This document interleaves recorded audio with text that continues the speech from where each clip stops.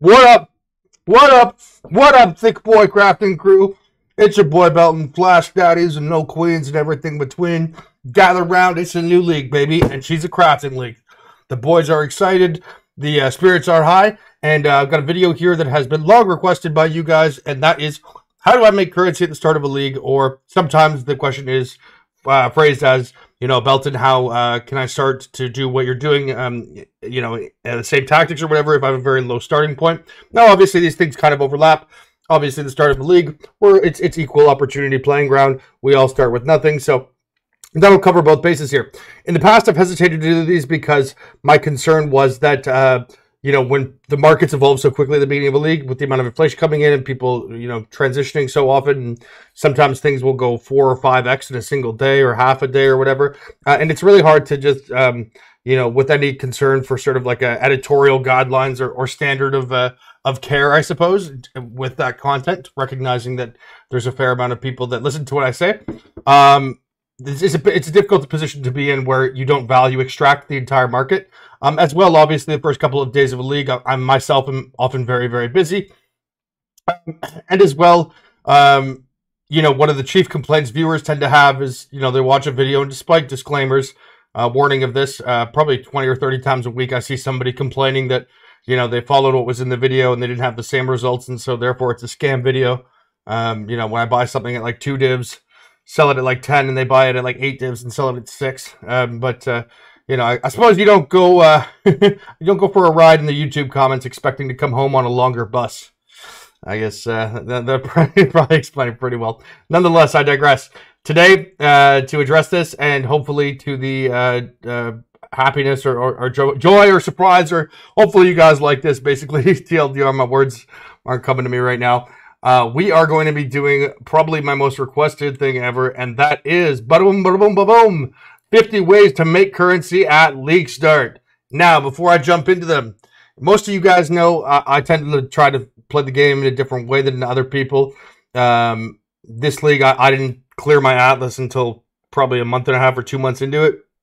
And that, as of late, at least in recent leagues, has been relatively consistent in terms of my behavior. So because my chief currency making strategies for myself typically do not involve the Atlas, at least in a large part, and also because I think that's probably one of the most heavily covered things that, you know, I don't need to dog pile on to the opinions of people who know better than I do, or just to, you know, throw my hat in the ring simply to get a couple of views from you guys. So what we're going to be focusing on today are a bunch of different strategies that I have done in the past. Now, bear in mind that does not mean that they will necessarily work right now, which actually, quick tangent, brings me to another point. One of the reasons I've hesitated in the past doing this is that markets are inherently dynamic because they are contingent on player behavior and player preferences. Of course, things like patch notes and tangible changes can have a direct and material impact on how certain things will trend or go in the markets. But, you know, there might be a very popular streamer playing a different archetype or a novel archetype, and a bunch of people might think it looks cool and follow him or something. And, you know, that accounts for a surge in, you know, a play style or an archetype that hadn't occurred before.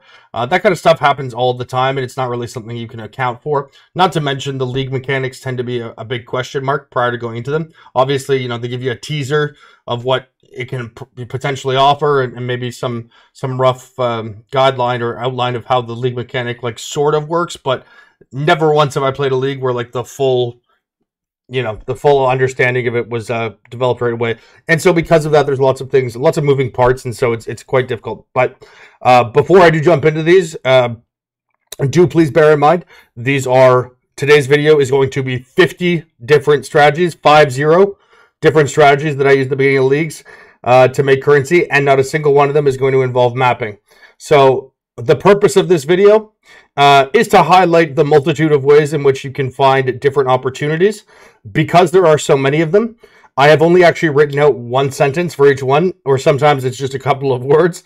So rather than doing my usual, you know, in-depth, I spent 8 minutes and kind of show you thing, today what we're going to be doing for this video, I'm literally just going to say what it is I do. I might give you a sentence or two as to what that means. For the guys that are Patreon supporters, also, I suppose, time for a message from our sponsor. Thank you. What's up, guys? Patreon.com/BeltonPoE. Set that up last week. Had a bunch of people sign up for it. Super grateful for that, guys. Really does help out a lot. If you want some extended content, so for this video here, as I mentioned, we're going to be going over some things quickly. If you want in-depth, step-by-step breakdowns on how to do each one of these things in more of a long-form written content, or just to get in touch with me or have access to my notes and my strategies as they're unfolding in the league, you can check that out on the Patreon. If you go back a video or two, there is actually a video fully explaining that. It has been going great, so thanks again, guys, for the support. And again, if you do want a deeper look on this stuff today, I believe I'll link it in the description. So yeah, thanks a lot, guys. Back to the program. Alrighty. Chad Capitalist Belton passing it off. Now, sad commie Belton sharing his strats is back onto it. So yeah, today, guys, we are going to be talking about the 50 strategies. And again, it is going to be relatively rapid fire. It'll be talking about specific implementations of strategies. And I'm just going to give kind of a topic sentence for each one to explain what it is and sort of briefly how to do it. You can probably ask in the comments in chat below or on the YouTube video, and people can explain if you are confused. Or again, check out my Discord if you're not a Patreon member. And if you are a Patreon member, I will post full written explanations for each one of these. Also, guys, if you are just a regular YouTube video, give this video a thumbs up and a subscription if you do enjoy it. And let me know in the comments if this is something that you find useful, because I actually, I locked myself out of my apartment the other day. And to pass time while I was trying to get a hold of my landlord, I just started writing things out on my notepad, or what's it called? iNote or iNotes, maybe? Whatever the iPhone version is of that. And it was 253. I wrote down 253 different strategies in the time I was waiting. So this is, again, only 50 of them. If you guys enjoy this, if this video does well, and you guys appreciate it, whatever it is, let me know in the comments, and I can make another one. Still a few days till the league starts. And so yeah. Oh, I forgot to mention the biggest part of this. The reason why I am doing this time instead of not having done it in the past leagues is because I realized if I release a video like this ahead of time, A, there's no value extraction on my side where there's a conflict of interest. B, I don't have to defer, I don't have to stop doing what it is I'm doing at the beginning of the league to, spend 4 hours making a video or whatever. C, there really is no excuse now. If your, stated intention for many of you who have asked for this stuff from me over the years is to know what I've been doing or to have some record of it. You can't, I understand why people feel this way, but, coming into stream 2 months into the league and, well, I can't do this. I don't have this and this and this and this and this. So, well, how many hours have you played? Oh, I played 60 hours and I have 2 divines. It's like, well, you've made an error at some point if that's the case. So hopefully this could help people. I'm not trying to rag on anyone, by the way, but at least a lot of the times what prevents people from succeeding in the game are these mental barriers they put in front of themselves. Either, they try to set goals but are not honest with themselves about their willingness to accomplish them, or, they set unrealistic goals, or they just think that they can't do something because it's, it's not habituated or ritualized yet. And, a lot of the time, the things that may seem complex or seem like these grand chase pursuits or items, they're really actually just a series of very, very simple processes. And so hopefully, if nothing else, this video can help people get over that hurdle that might prevent them from doing so. Again, I'm not trying to evangelize anyone here. You guys play the league how you want to. At league start, I tend to do a little bit of map or whatever it is as well, right? Have fun. That's always going to come first and foremost. But if you are curious as to what I do to make my moolah, we are going to be diving into that now. So, right, I think I've given the appropriate preamble. Let's get into it.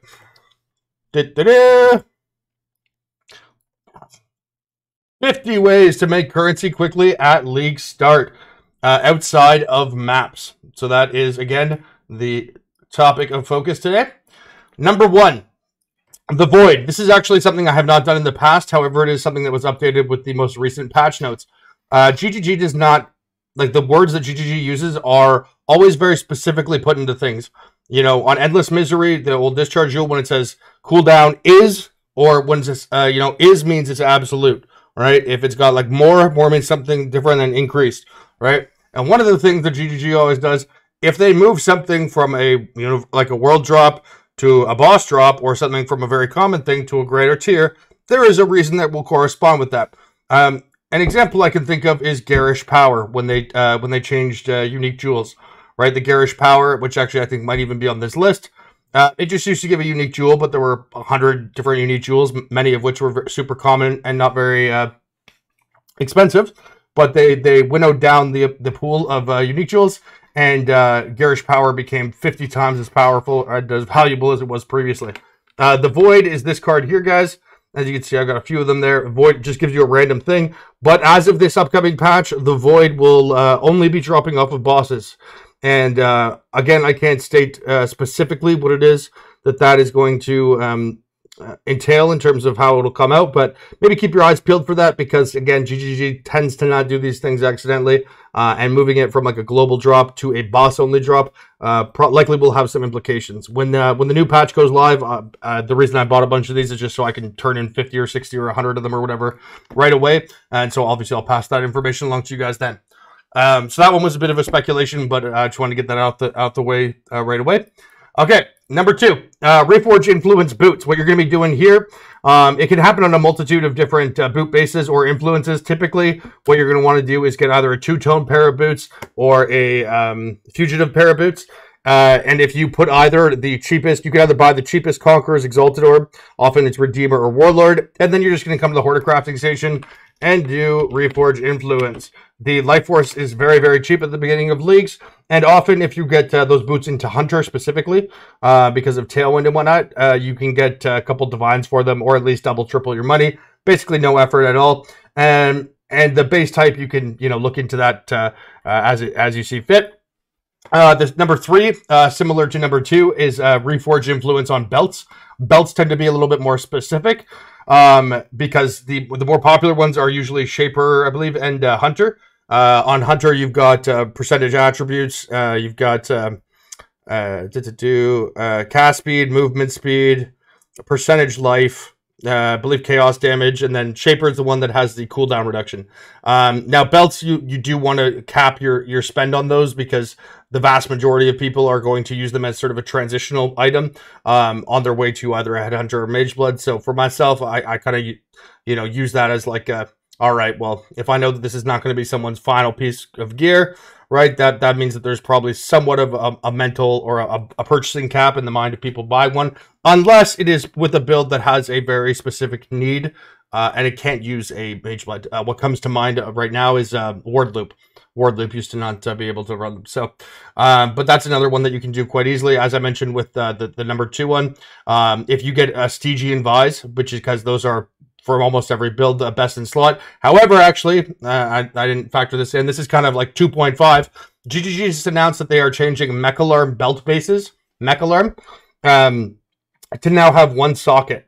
And why that's actually very interesting is because belts can have war cries on them. So like level 22 intimidating war cry or whatever the intimidating shout, it can actually be on the belt. Now, if you have the socket on it, so if you're using the new socketed belt, the new jewel called Arms, right? That will actually apply to the skill on the belt. So you can actually automate war cries simply by using the new belt base, putting a war cry on, and putting the new gem in. Pretty cool interaction. I don't think Battle Mage's Cry is one of the belt mods, so that probably would have been the most useful for most people, but do take that into account too, because I'm sure those will probably go for a decent amount at first when they're not when that crafting tech is not widely known or used yet. And then for the other ones, yeah, what you're going to be looking at if you're not doing a belt like that, or if you don't need the regular gem, Stygian Vises are really like almost universally the best in slot. The reason why belts tend to have a good margin is because the Stygian Vises do not really ever drop with an influence on them because they're tied to Abyss. And so what you're going to want to do there, similar to the boots, you're going to want to put on the cheapest Conqueror's Exalted Orb, again, usually Redeemers or Warlords, and then just reforge that influence until you either get Shaper or Hunter. Then you can just buy the cheapest either Shaper belt or a Hunter belt that has either the T1 cooldown reduction or whatever influence mod you want to, and you can even awaken those together too. Sometimes the dual influence bases are worth a bunch more. As a point of reference, I would still investigate the actual prices on these further, so don't just take the whatever's listed here at its word. But if you go to base types, And this will update obviously with the new league. You know, you'll be able to see that it has the influence types here. So, you know, you can click that. And again, instead of just reading this, do make sure you go into trade, because this is updated through the API, which is a little bit slow at times, and especially at league starts when the markets are moving so quickly. So yeah, give that a check for sure. All right, number 4. One of the things I look into, and this is something I do actually right off the jump. Number 4, number 5, and number 6, in fact, are all pretty much the exact same thing. So I will explain all of them together. And that is to get item level 84 cluster jewels. Cluster jewels, typically for any build, they're not used until roughly like, you know, level 90 or whatever, because people don't have the points for them. And so for the first, you know, like 1 to 5, sometimes even 7, 8, 9 days, people just kind of neglect these. Now, item level 84 ones are important because they can get 35% increased effect. And so the 35% increased effect is very good for anything that is scaling the modifiers on that jewel itself. So typically it's going to be 12 passive jewels, with the exception, of course, of the 6% RMR jewel, where the 35% increased effect makes it 8% instead of 6, or it would be 7 with a 25%. With the other ones here that you'll see, so minion damage, bow damage, spell damage, whatever, what you're going to be looking for, as you see, these are all 12 passives. Item level 84. So for bows, for example, you can get 3% attack speed, 8 strength, 10 flat life, and 35% increased effect. So you end up getting 10 points because 2 of them are jewel slots. So 10 points with 4 attack speed, 13 flat life, 10 strength, and it's that's very, very point efficient. Although with the adorned existing, not as much as they used to be. The same would be said for the minions or the reservation clusters. You can actually craft these relatively easy too, especially the mana reservation ones. Again, because we have a ton to go through here, I won't cover that specifically here, but I do actually have that cataloged in the past, or again, you can check on the Patreon. So the next one we like to do is crafting +2 amulets. I actually have a full guide on this, so do check that out. It's Belton's The Many Ways to Craft +2 Amulets. Most people understand 1 or 2 different ways. There's actually about 30. It has to do with how many prefixes, suffixes, which ones, blah, blah, blah. In general, though, the basic premise here is that Life Force is incredibly cheap early on in the league. You can buy +1, so look for an amulet on the trade site that has +1 to all skills that's clean. Split it with a Phenomenal Plagued Arachnid. And that will, even if it's a 6 mod, it'll split 3/3. As long as you don't have 3 prefixes, so that you've got 1 open prefix at least with the +1 all skills. If you have that, that's the only condition that you need to have. If that's the case, then you can turn that into a +2 in about 5 minutes. And because Life Force is very cheap early on, typically, that is a pretty low risk, almost 0 risk, and a reasonably high reward. You can usually sell them for several divines, sometimes more, depending on what gem type it is and what other mods are rolled with it. So +2 amulets is another thing I like to do. And as you can see here as well, number 8 on the list is splitting overmodded +1 all skills. That is actually exactly what I was just talking about. Although it is worth noting that you can, if you don't even want to craft the +2 amulets, if you were to do that exact same thing, you get a 6 modded +1 amulet, so +1 to all skills. And if you just split it so that there's less mods on it, people will pay like 4 or 5 times the price. I remember doing this one league where, if you got a 6, so there's 3 prefixes, 3 suffix, +1 all skills, it was like 20 chaos. And if you could get the +1 all skills as the only prefix, it was like 4 divines or something. And so all I did was just go and buy these 20 chaos ones, split them with Phenomenal Plagued Arachnid, and if it's 6 mods, it goes 3 and 3. So, the one that has the +1 all skills, it's, getting 1 prefix, 2 suffix is not uncommon. So I made a good amount of money on that. Although I do recommend in general going for the +2. However, you do have to pay attention to what builds are popular. And as well, since I was doing this a ton, this is not one that I employ like super, super commonly these days, because this is not the reason, but something to consider is that more amulets have come that, they've got that, I can't remember the name of it, the Dragon Fang or whatever, that gives +3, and some other things like that might merit consideration. Okay, number 9, turning in bad uniques 3 to 1. This is a pretty obvious one that I think most of you probably know about. Excuse me a sec. Oh yeah, I'm sure some of you also noticed that my webcam is gray today. Chat was complaining about it earlier. But that's not why it's gray. It's because we're saving all the color for our commentary. Let's go, boys. Let's go, boys. Yeah. That's my explanation. I'm sticking to it. But yes, turning in bad uniques 3-1, it can actually be quite lucrative. Some of you are probably familiar with this with like Venter's rings. But there are a ton of different things you can do that with as well. Oh my god, Gladiator's plate. Brass Dome is a good one.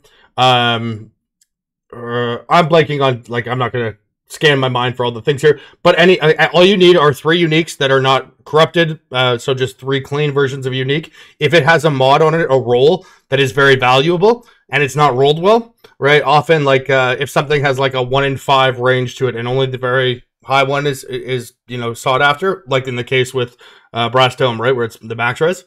The ones that are like, you know, 1 or 2 max res, they're like 20 chaos, and then you might look at the one that's 5 max res and it's like 5 dips. Right, and so you just buy the 20 chaos ones, sell them 3-1, and you know, obviously they still have to go through that variance again, but that's a pretty simple calculation mathematically to see if that's worthwhile. And even if you're not going out and purchasing things to do that, do keep in mind that you can do that even if you find them yourself. Next one, investing into 1 passive voices. This is something that I have done pretty much every league I am able to, and this, you know, that obviously is contingent on how much I am spending on mirror crafting at the time. If we take a look here, and this is something that you are going to notice pretty much ubiquitously across every league, voices is one of the things that appreciates pretty much the most stably and steadily throughout the course of the league. This is a pretty universal experience that you're going to have here. As I mentioned, most jewels actually do experience this as well. In fact, I should probably show you a couple of these value curves here, right? So you can see, like, later in mid-league, because the end of, sorry, not to keep doing tangents, but for this league, because people realized at a certain point how much currency was actually coming out of it, you know, you're going to see for pretty much everything that you look at for Affliction League, you'll see a big pinnacle like that, or a peak, right? And then people realize how much currency is actually dropping, and the fact that they're paying more now in the league than they are in standard, and things like that. And so it kind of like drops down a little bit. This is not something that would be typical in an average league, though. You're not going to see like these giant kind of bull runs up, and then these, like, you know, that kind of looks like a mountain, right? Typically, you're going to see appreciation curves that are pretty steady. Irrespective of that, though, as you can see here, the starting price of these was 400 chaos, and at the worst, so like at the lowest part of the valley that you have at the end here, it is 4,600. So that's still, you know, 11.5 times your principal. But buying this in the first week, right, if you were to sell that 1 month later, you would be getting close to 30-1, 30-1 just for the base type, right? And so as I mentioned with jewels, a lot of the time it's not necessarily even to do with the fundamental use case. It's simply because people neglect thinking about them because they don't have the points yet, right? Because jewels obviously require a fair amount of points, and people tend to put those off. So those are there's almost always an opportunity there. And then yes, as I mentioned too, with the voices, that just sort of gets magnified to the nth degree. This is one that, because I was such a big discharge player for so long, I would love to grab these early on. Typically, in the first couple days, maybe first week, you can kind of get them in like that. I think the cheapest one I ever got was 60 divs. Usually, I would try and get them around like 80 to 120 divines. In most leagues, they mirror the price of a mirror. They tend to follow that exact same time and price curve, like on XY axis time price.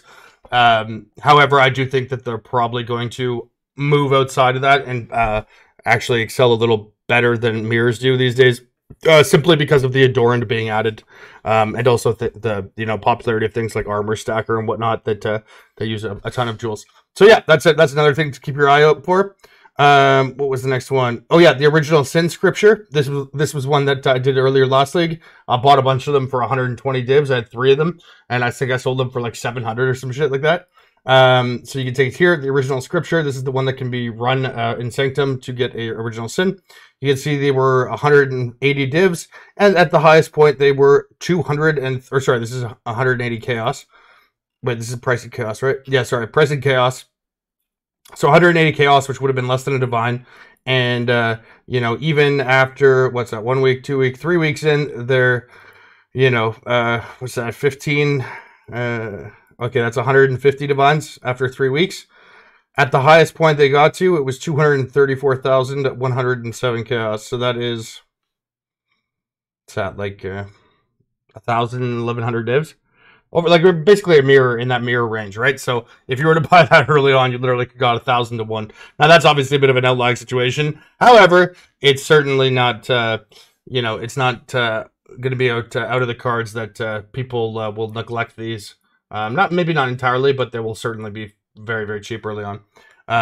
You can see that there's a giant, if you look at a trending, any one of these graphs yourself later on, sometimes you'll see a trending, like an upward trending path here. That's like, this is at, like, you know, a 45-degree angle.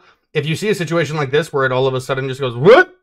It's usually because there's like a streamer or a Reddit guide or something like that that mentions it, or mentions a, you know, a cool way, how profitable it is, or blah, blah, blah. So if you do see, again, this giant sort of anomalous spike, do be conscientious of it, because there's probably some sort of catalyst that is causing a surge at that time. In most, not, if it's right at the beginning of the league, it's probably not going to recover. But if, you know, if it's anywhere around the halfway point or later, it's very likely that there'll be, you know, a correction afterwards. So yeah, that would be, what was that? Number 11. Number 12 is going to be triple synth items. In general, if I were to summarize the philosophy that a lot of these investment things have, is like, if you were to look at a build guide for an average build, doesn't really matter what it is, and they tell you like the priority, right, the order that you should be focusing on to get things, do the complete opposite.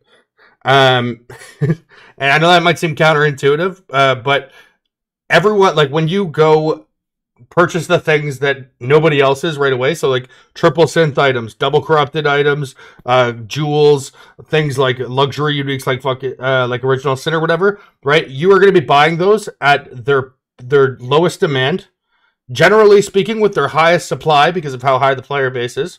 And you're also buying something that people are going to transition to with demand. Very, very, very reliably, you know that these things are going to become more popular, which means you are buying an appreciating asset at its all-time lowest price with its all-time highest supply, and you know factually that the only thing that can happen as a reaction from the market is because of the, you know, its fundamental use case, is that people are going to move into it. Now, conversely, if you look at something like a league starter, which is why I don't play league starters, they tend to be things that you have like this mass migration of people towards something that is very conveniently set up at the onset. But, you know, they might even buff something, and this is kind of what I mentioned when I say with every buff there's like a hidden nerf that nobody talks about, which is the jacking up of prices, right? And the difficulty you might have in obtaining crafted items, or you know, the necessary uniques or whatever. But if you think, you know, you can buy like 30 different cluster jewel bases for the same price that you can buy like a well-rolled 6-link and a decent, you know, like an amulet. I'm trying to think. I was going to say bow, but bows are outside that. Either way, like, just to get a 6-link in the first couple of days, sometimes, you know, like a 2 divines, 3 divines, especially day 1. Day 2, maybe, you know, 1 to 3, 1 to 2. And day 3, at that point, you know, you kind of, the market tends to have a decent enough supply of them that they're not crazy expensive anymore. But either way, a lot of people will put their money into those, or they'll buy immediately their build enabling uniques or whatever it is. And the problem with that is that, the problem with the way that I see it, of course, you know, I'm sure many of you watching this do this exact thing. Don't be discouraged by it. If it's your plan, you have a good time, whatever. But perhaps something to consider in the future. You're going to be buying something that the reason why it is considered a league starter is because of how friendly it is to get into on the onset, right? How cheap it is to get into on the onset. And, you know, typically what a low gear threshold it has. And I can tell you 3 things. From those 3 things, not a single person will, like, not one of those things is a good indicator of a build that will hold or gain value over time, right? If you could have something that is well put together with very, very low gear ceilings, it is very likely something that people will transition from. In fact, you know, a league starter build almost implies that, because it would just be your build for the league, not your league starter. You're saying a league starter, it means that you're using it as a stepping stone to something else. And this is the problem that creates. if everyone is playing this build at the exact same time of the league, when items that, especially the items that are required for, you know, early stage builds, are at their lowest supply, at their highest demand, and you're getting them for a build that everyone else is playing, but everyone stops playing at the exact same time. And not only is there this influx of the same gear that you're wearing, because typically it's low entry gear, right? So it's fairly common stuff, usually not super expensive, right? Like once all the people who are playing these similar builds gear themselves out in that, there's obviously going to be, you know, continuation and influx of those into the market just from natural drops. But then you almost have like sort of like a short squeeze on these, where then all of the people stop playing the build too to transition to something else. So not only do you have this supply of them that are coming in and refilling the market, but you have all of the people trying to get rid of them afterwards. And so a lot of the times you are buying something at its literally, not even just in a relative sense, but in an absolute sense, it's the most expensive price in the entire league. And the prospect of doing so is that you can then sell it in the future at its absolute lowest price, probably for a fraction of what you paid.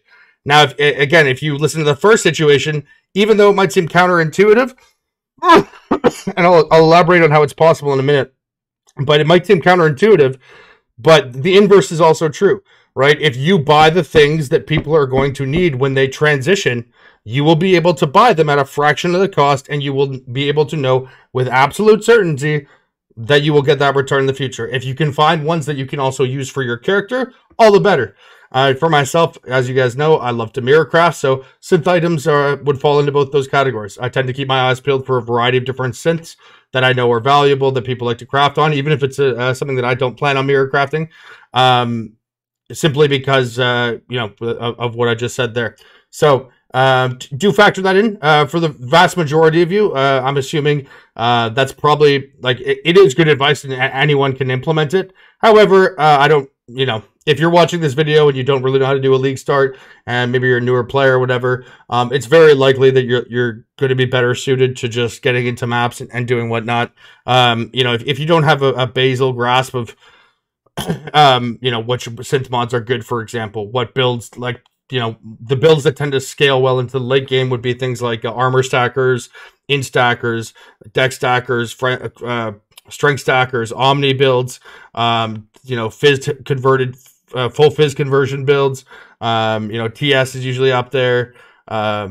Basically, you want to have multiple layered things that you can scale off something off of, right? The builds that tend to be, you know, league starters or sort of low budget introductory builds tend to be things that have like dot cap on them, or that have a bunch of required uniques that are inexpensive, you know, and they only have a finite amount of ways that they can scale. Whereas the ones that tend to kind of push into the later game and have the crazy, you know, crazy high gear ceilings, they tend to be things where you can, like, you know, you can scale through like a weapon, and then through like a secondary attribute, then through like jewels, and then through, you know, all these different things like that just allow you to have like the more and more and more and more. And so that's the quickest overview I can give for which ones are valuable. But if you have no baseline understanding of something like synthesis mods, don't just throw your hat in the dark there. You're probably like, that's not going to be one that's a good idea for you. All right, the next one, invest into the Adorned. Adorned, as you guys know, this league I've been using, been singing its praises since like the second day of the league. I do think that is going to be more popular this league. For a few reasons. Number one, I think that minion helmet with the specters that has the abyss jewels is going to drive a lot of people playing minion builds to kind of focus or work around abyss a bit. Abyss jewels are not, like, when you have items equipped that scale off of how many abyss jewels you have equipped, it does not count your the ones that are on your tree or like in your jewel sockets, only on your gear. However, you know, they're still hyper efficient, right? Like, you can just get, you know, crit multi prefix, crit multi suffix, throw a Vol Orb on there. It doesn't even matter if it gets an implicit. And it's like, you can get, what's that, 18 and 15. So 18 would go to 36, 45, 15 goes to 37. That's 82% multi. Even without hitting an implicit, you get 82% multi. Throwing a Vol Orb, but a magic jewel. It's nuts, right? That's also assuming 150% adorned. But I do think, given the fact that Adorned can be used with basically no gear, right? Like what I just mentioned, get a magic jewel, throw a Vol Orb on it, it's corrupted, it still works. And then you can get like a single synth mod, double synth mod, triple synth mod, triple synth mod with gilded implicit. You can get adorns that are 50% and adorns that are 100%. You can get just a regular cluster jewel. You can get a 7 passive voices, 5 passive voices, 3 passive voices, 1 passive voices.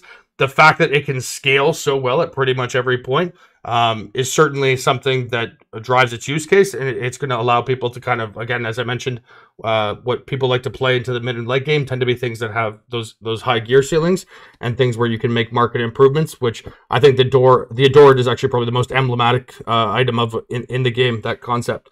But it is very, very strong.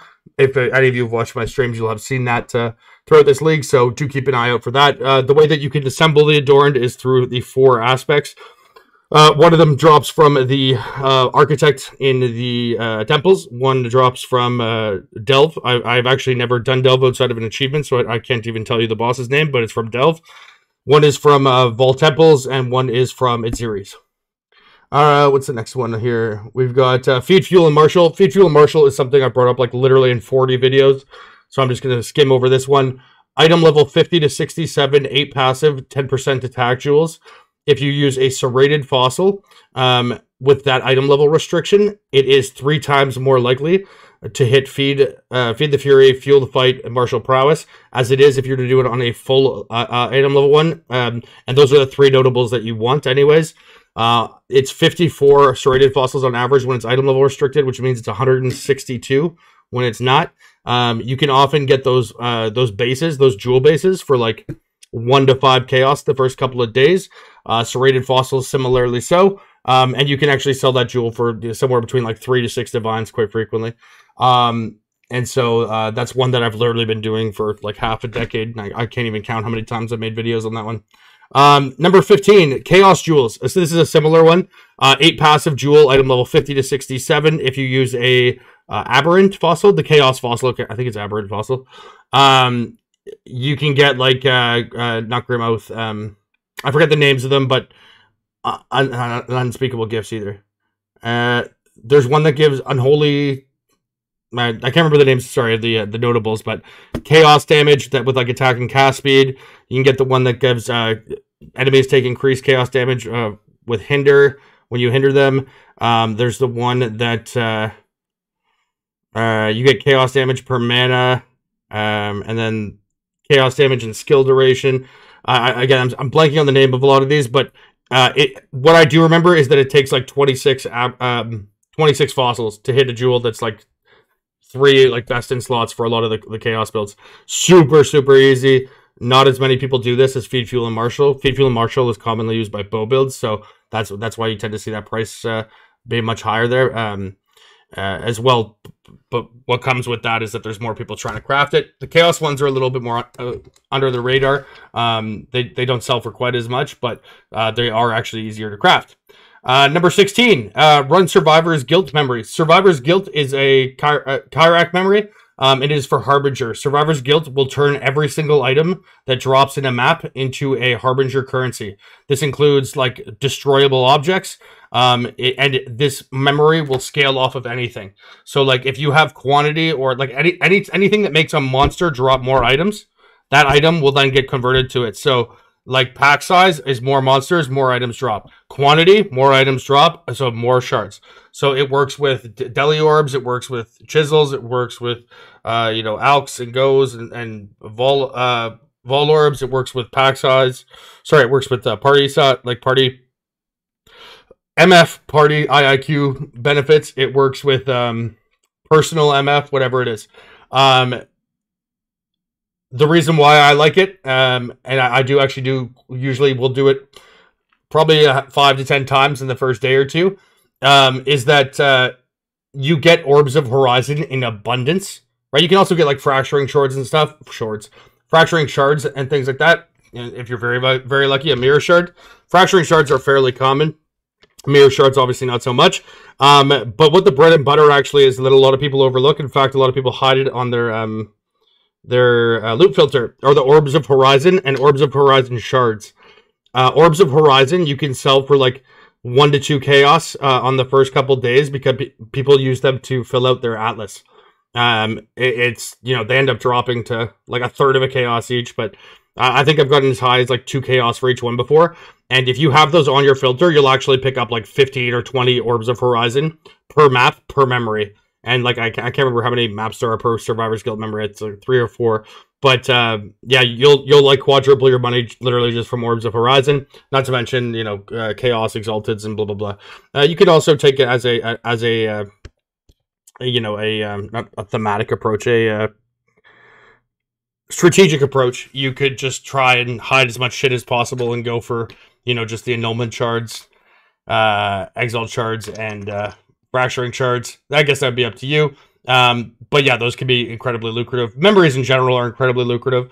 And now that we're talking about memories, just a callback to earlier when I was saying that you should not you should, but you can prioritize later gear for builds as an investment, so to speak, and not put that currency into your gear. One of the problems with mapping, not problems, but mapping is progressive, right?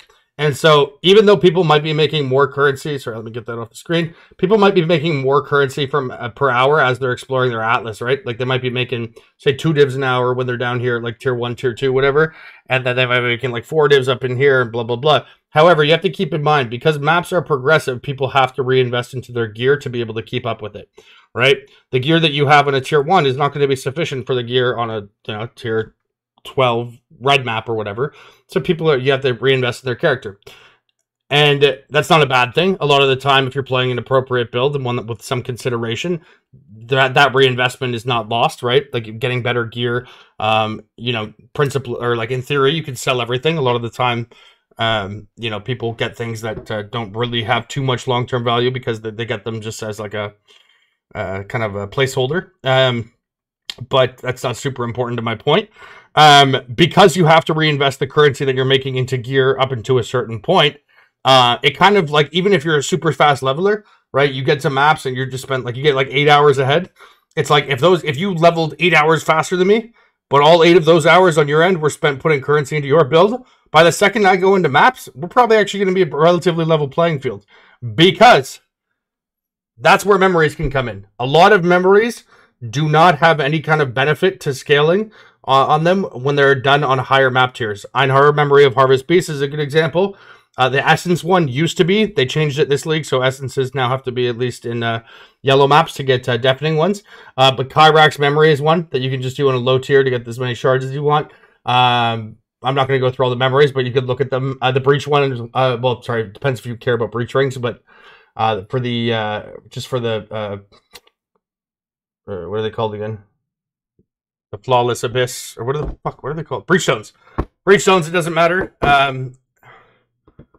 Yeah, anyway, sorry, my mind's a blank, but there are a variety of memories, and there are several of them where the memory, or the level of the map you're doing does not matter. And this is actually one of the reasons why I do Einhar Memory of Harvest Beast so often. Because while I run those, first of all, I save up vultures for my mirror crafts. I sell off the other beast. I put groups together and start doing it very quickly. But I just run them in tier 1, tier 2, and tier 3 white maps, right? And then with the profit I'm making, I can use that to invest into other things. And so last league, for example, I bought a bunch of +1 projectile charms, +1 projectile TWWTs, and mirror crafts, right? And so while everyone else is reinvesting their currency into their characters so they can match the progressively more difficult parts of the thing, you can actually stay relatively static. If you saw my video last league, it was called How I'm Making 3 Mirrors a Day in Leveling Gear, also while running white maps. And like some people thought that was debate, but it was actually the literal, like that was literally happening for over a week, all in stream too. And the reason why I like doing that is for the reason I just mentioned. It allows me the wiggle room to not have to be kind of pigeonholed into improving my character, especially because a lot of the improvements people make are incremental as they're progressing through things, and incremental upgrades tend to have like, this is not an equivocation to trickle down economics in real life, but like upgrades in this game are they trickle down, right? So like, you know, it's basically like if I upgrade something, I have to get rid of my last thing and sell it off to somebody else, which means there always has to be somebody who's like below me on the totem pole. It's kind of like an MLM scheme, right? And it's like that person, I may have paid more to craft it than they're willing to buy it for, but like at a certain point, the buck stops somewhere. And then there's certain places too that like there's just no, like for a lot of builds, for example, Mage Blood can't be upgraded upon, right? And so it's like, okay, boom, you've hit like the So, you know, that's one thing that a lot of people don't consider when they craft things for like profit crafting, as the the non-sophisticates like to call it, or the while they're gearing their own character out. If you want to have something like a maximized return, having something that is like transitory is not necessarily a bad thing. You just have to keep in mind that the value that it has at the time that you craft it is likely not going to be reflected, a week later or 2 weeks later or whatever, because A, a bunch of other people were doing it and probably are selling theirs at the same time, and B, the market has just had a time for more like better items to naturally have an influx. Not to mention there's going to be less people demanding it because people will be typically further along in their build setups. So running memories are great because if you're doing the appropriate one, it allows you to still do things that are very, very, very, very competitive and sometimes just flat out better in terms of currency per hour than T16 juiced maps or whatever. And you can do it with basically no gear and with the currency you are making. And because beasts especially, beasts are basically a currency item. They'll sell instantly. It's not like you have to sit and wait on them for 2 days. Like literally you'll get message for them right away. So you can just reinvest, right? The cycle of reinvestment. Put your profits into new items, sell those items a week later. Like, you know what I mean? It just what's very important for this strategy and a lot of the strategies I employ is to maximize my potential output while minimizing my long-term requirement for input. So mapping is something where you're always going to be your success is always going to be contingent on how much time you're physically putting in, right? Whereas if I have 20 different investments, each one of those trades took, let's say 45 seconds, right? Within a week, I can actualize those 45-second encounters into something that can maybe give me 10x, 20x, 30x, and like scaling depending on how high the investment is, right? That the fact that there is not really a direct correlation between what my earning potential is and the amount of input that I had to have, or in other words, my output is not contingent on my input. That is the way for me to kind of parabolically scale. That is just simply not possible for mapping builds.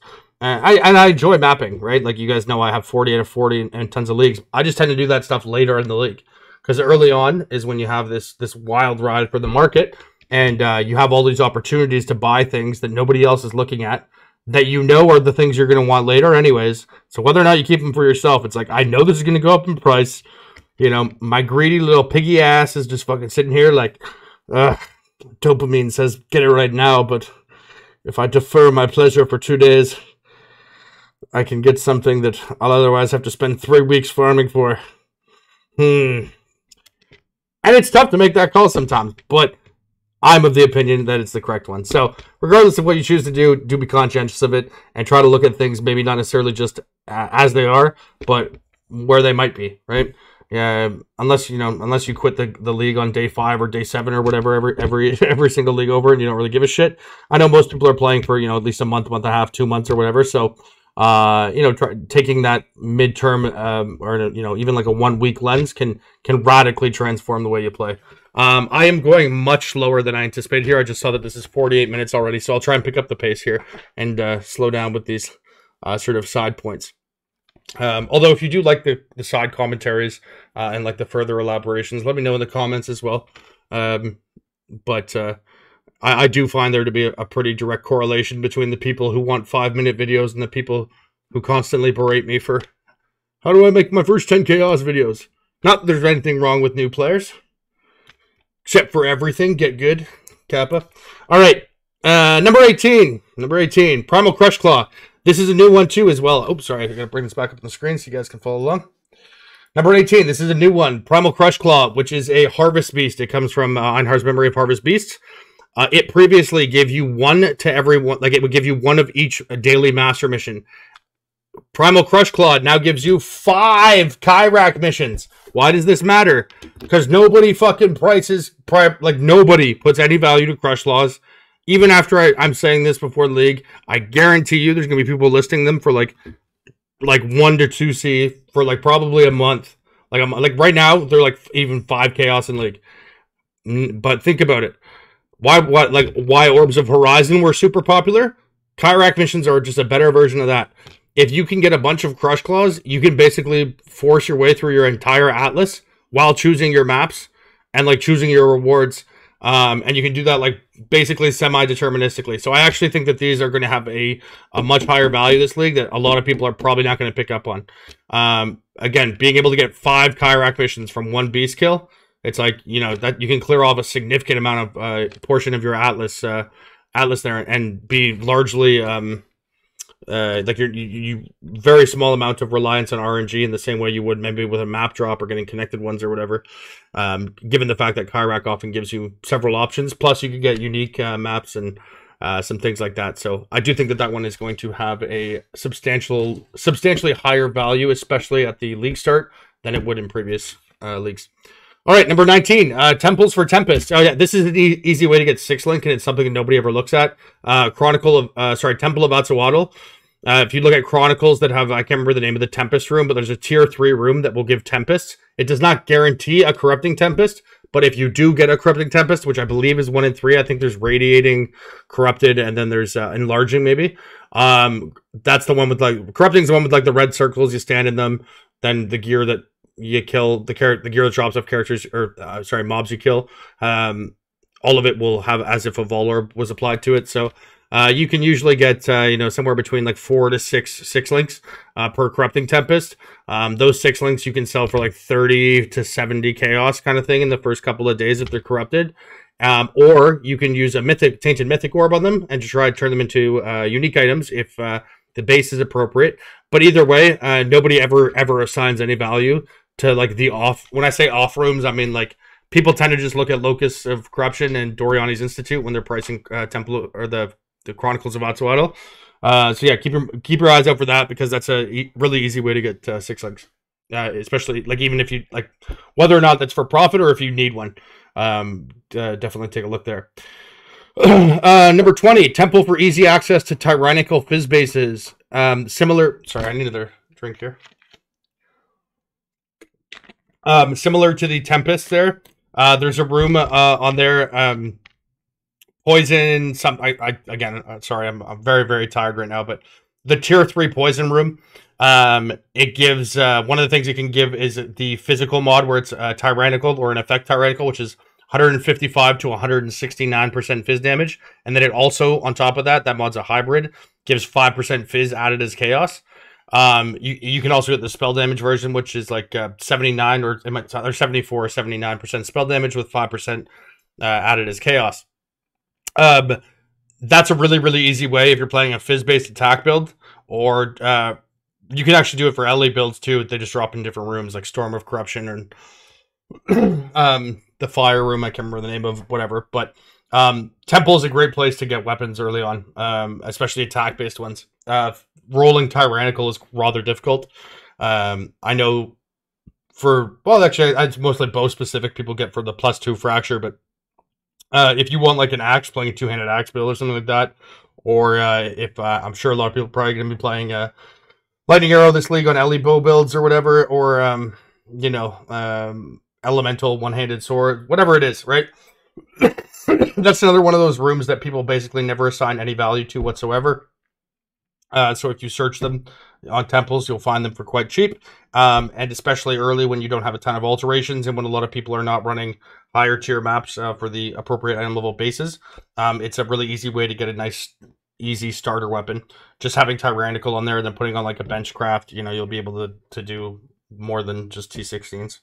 It's an easy way to settle that problem. Or you can sell them too, and they have good value as well. Double Corrupting Gems that have Vol versions. This one I actually have, if you're a Patreon, I actually have a full spreadsheet written out on this. Part of the ones that I uploaded for the tier 3 guys here. Belton's Flask Crafting, +2 amulets, fossil rerolling, gem double, okay. So this one right here.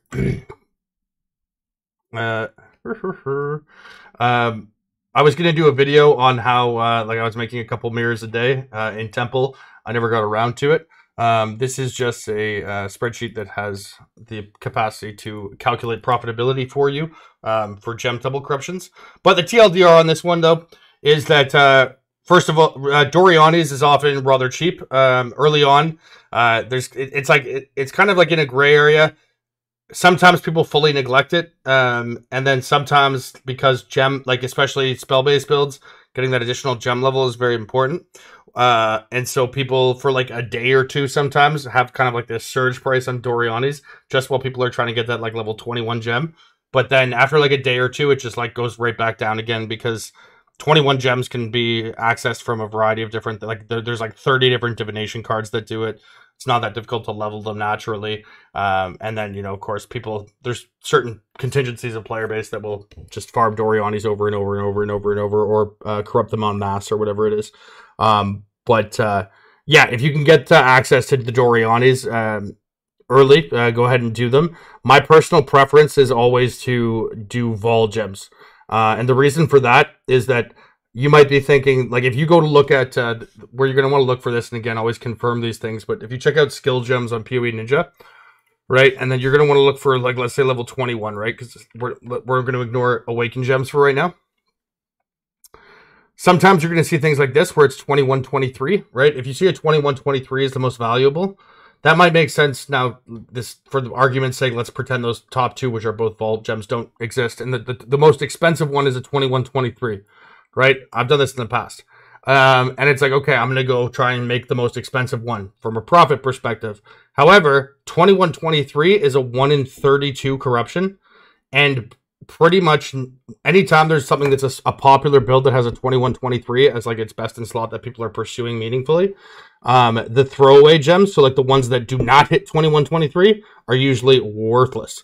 Because there are so many, because it's a 1 in 32, the people who are going after one, on average, are going to have 31 of those gems that they don't need, right? And you got to imagine there's more than one person going after that. So there's just like this wide abundance of them. Now, so that's reason number one. Reason number two, the 1 in 32 is the primary reason. But reason for going for the Vol gems, conversely, is that every Vol gem is a 1 in 12. So it's almost 3 times more likely to hit, and often they're actually even more expensive. But not only that, they're like bricks will sell, right? And if it's an aura, you don't really even have to put quality on it. So it's kind of like a 4-pronged benefit there. If you get like a 20-20 Righteous Fire, right? It's a 1 in 12 for it to go +1 and Vol. Same thing like Vol Haste. Any one of these Vol gems, right? So 3 times is likely to happen. If you get the brick, so like something like, let's say you get Vol Haste 20-20, it didn't go 21-20. In the current league, you can still sell those for like 3 divs each, all right? With auras as well, Vault Discipline, Vault Grace, Vault Haste. You don't even actually need quality on those, although it's usually a little bit more expensive. But you can see here, looking at the level 21 gems, most of these, most expensive ones, are actually Vault gems anyways. So they're more expensive, so you might have been inclined to do that anyways, but it's something that I like to focus on for sure, because a lot of people are still, even though it's been out for years, a lot of people are ignorant of the actual odds for double corrupting gems. And it's pretty basic math, actually, to do this. If you somebody probably took a screenshot of the spreadsheet I showed you guys there, but for those of you who have access to it permanently, if you go look on that, you can actually just manually enter the data and it'll solve it for you. But in general, 1 in 12, and then just look at the sale price of the ones that don't hit, and it's usually a massive gap that exists between those. It is not rocket science there. Okay, level Awakened gems with Bramblebacks. This one is the easiest shit in the world. Wild Brambleback, it drops from Harvest Memories. It allows, it gives you like a level on any Awakened gem as long as it's not corrupted. Bramble. Transform an item to increase the level of non-corrupted Awakened gems by 1. So you could use this on any Awakened gem, including Awaken, Enlighten, Empower, and Enhance. The crazy and / funny part, and actually I probably have an example of this right here. And this is like, you might kind of dismiss this as being like the last day of the league. This will happen literally throughout the whole league, and it always makes me laugh. All right, Awakened elemental damage with attacks. Level 1, 2.9 divines. Level 5, 6 divines. So it is a 3 divine jump from going from level 1 to level 5. However, Bramblebacks are like 20 chaos or 30 chaos. So it's like you spend 120 C on Beast and you get 3 Divines from it. Sometimes the gap is like crazy. Awakened and Unleash.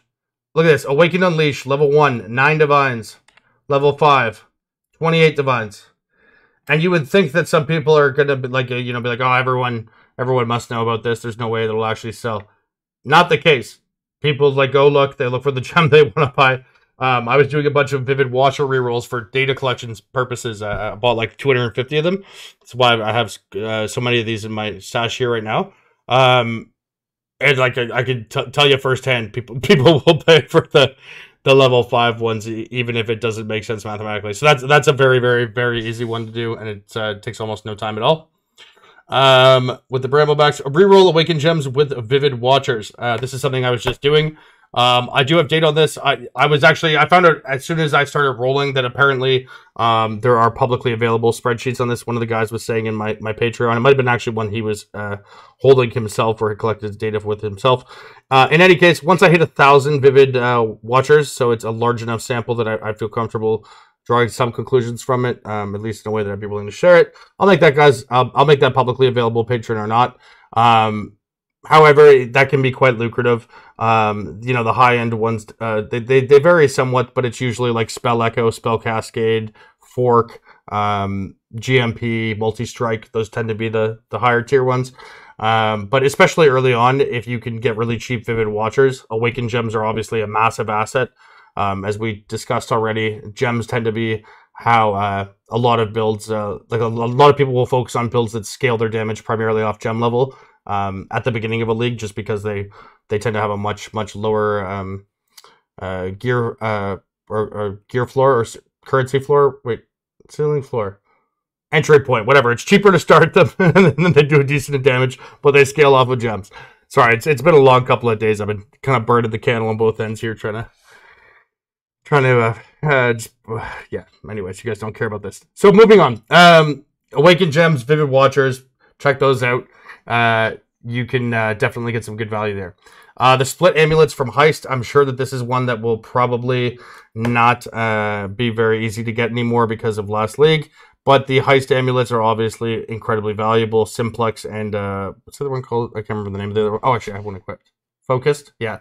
Simplex and Focused amulets. If you happen to see one of those that pop up on the trade site, you can just buy a Phenomenal Plagued Arachnid or a Fracturing fossil and then split them and you get 2 of them. But that also actually, on that point, it can apply to other things too. You can actually do that to like 6-link bases.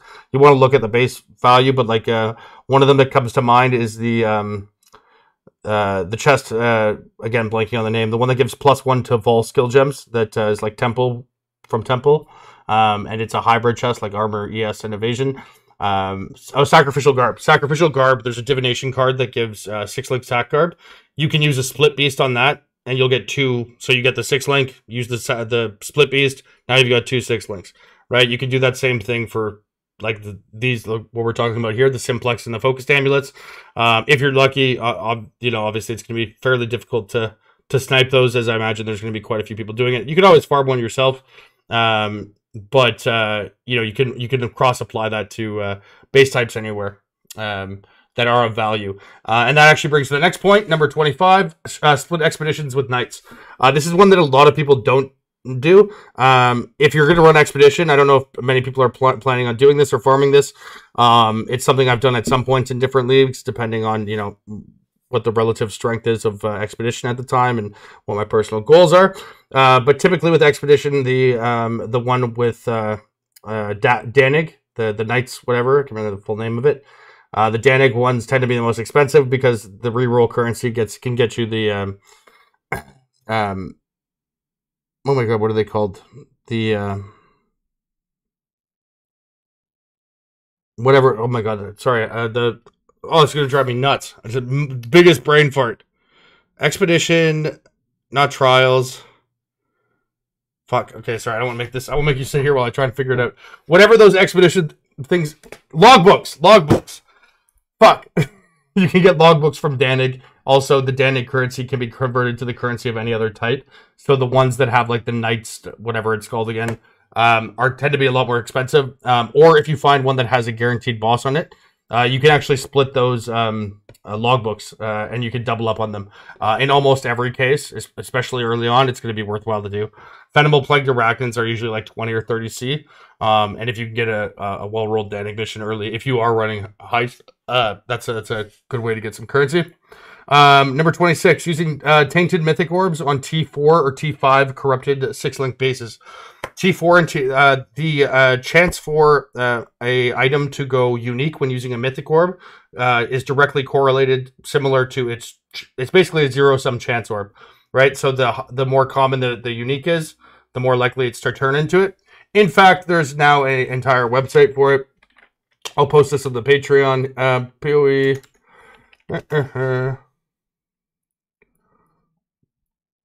So you can actually look up the odds specifically now. So let's say, I don't know, body armor we were talking about, right? Well, what's commonly... golden plate. Because most you're probably familiar with that.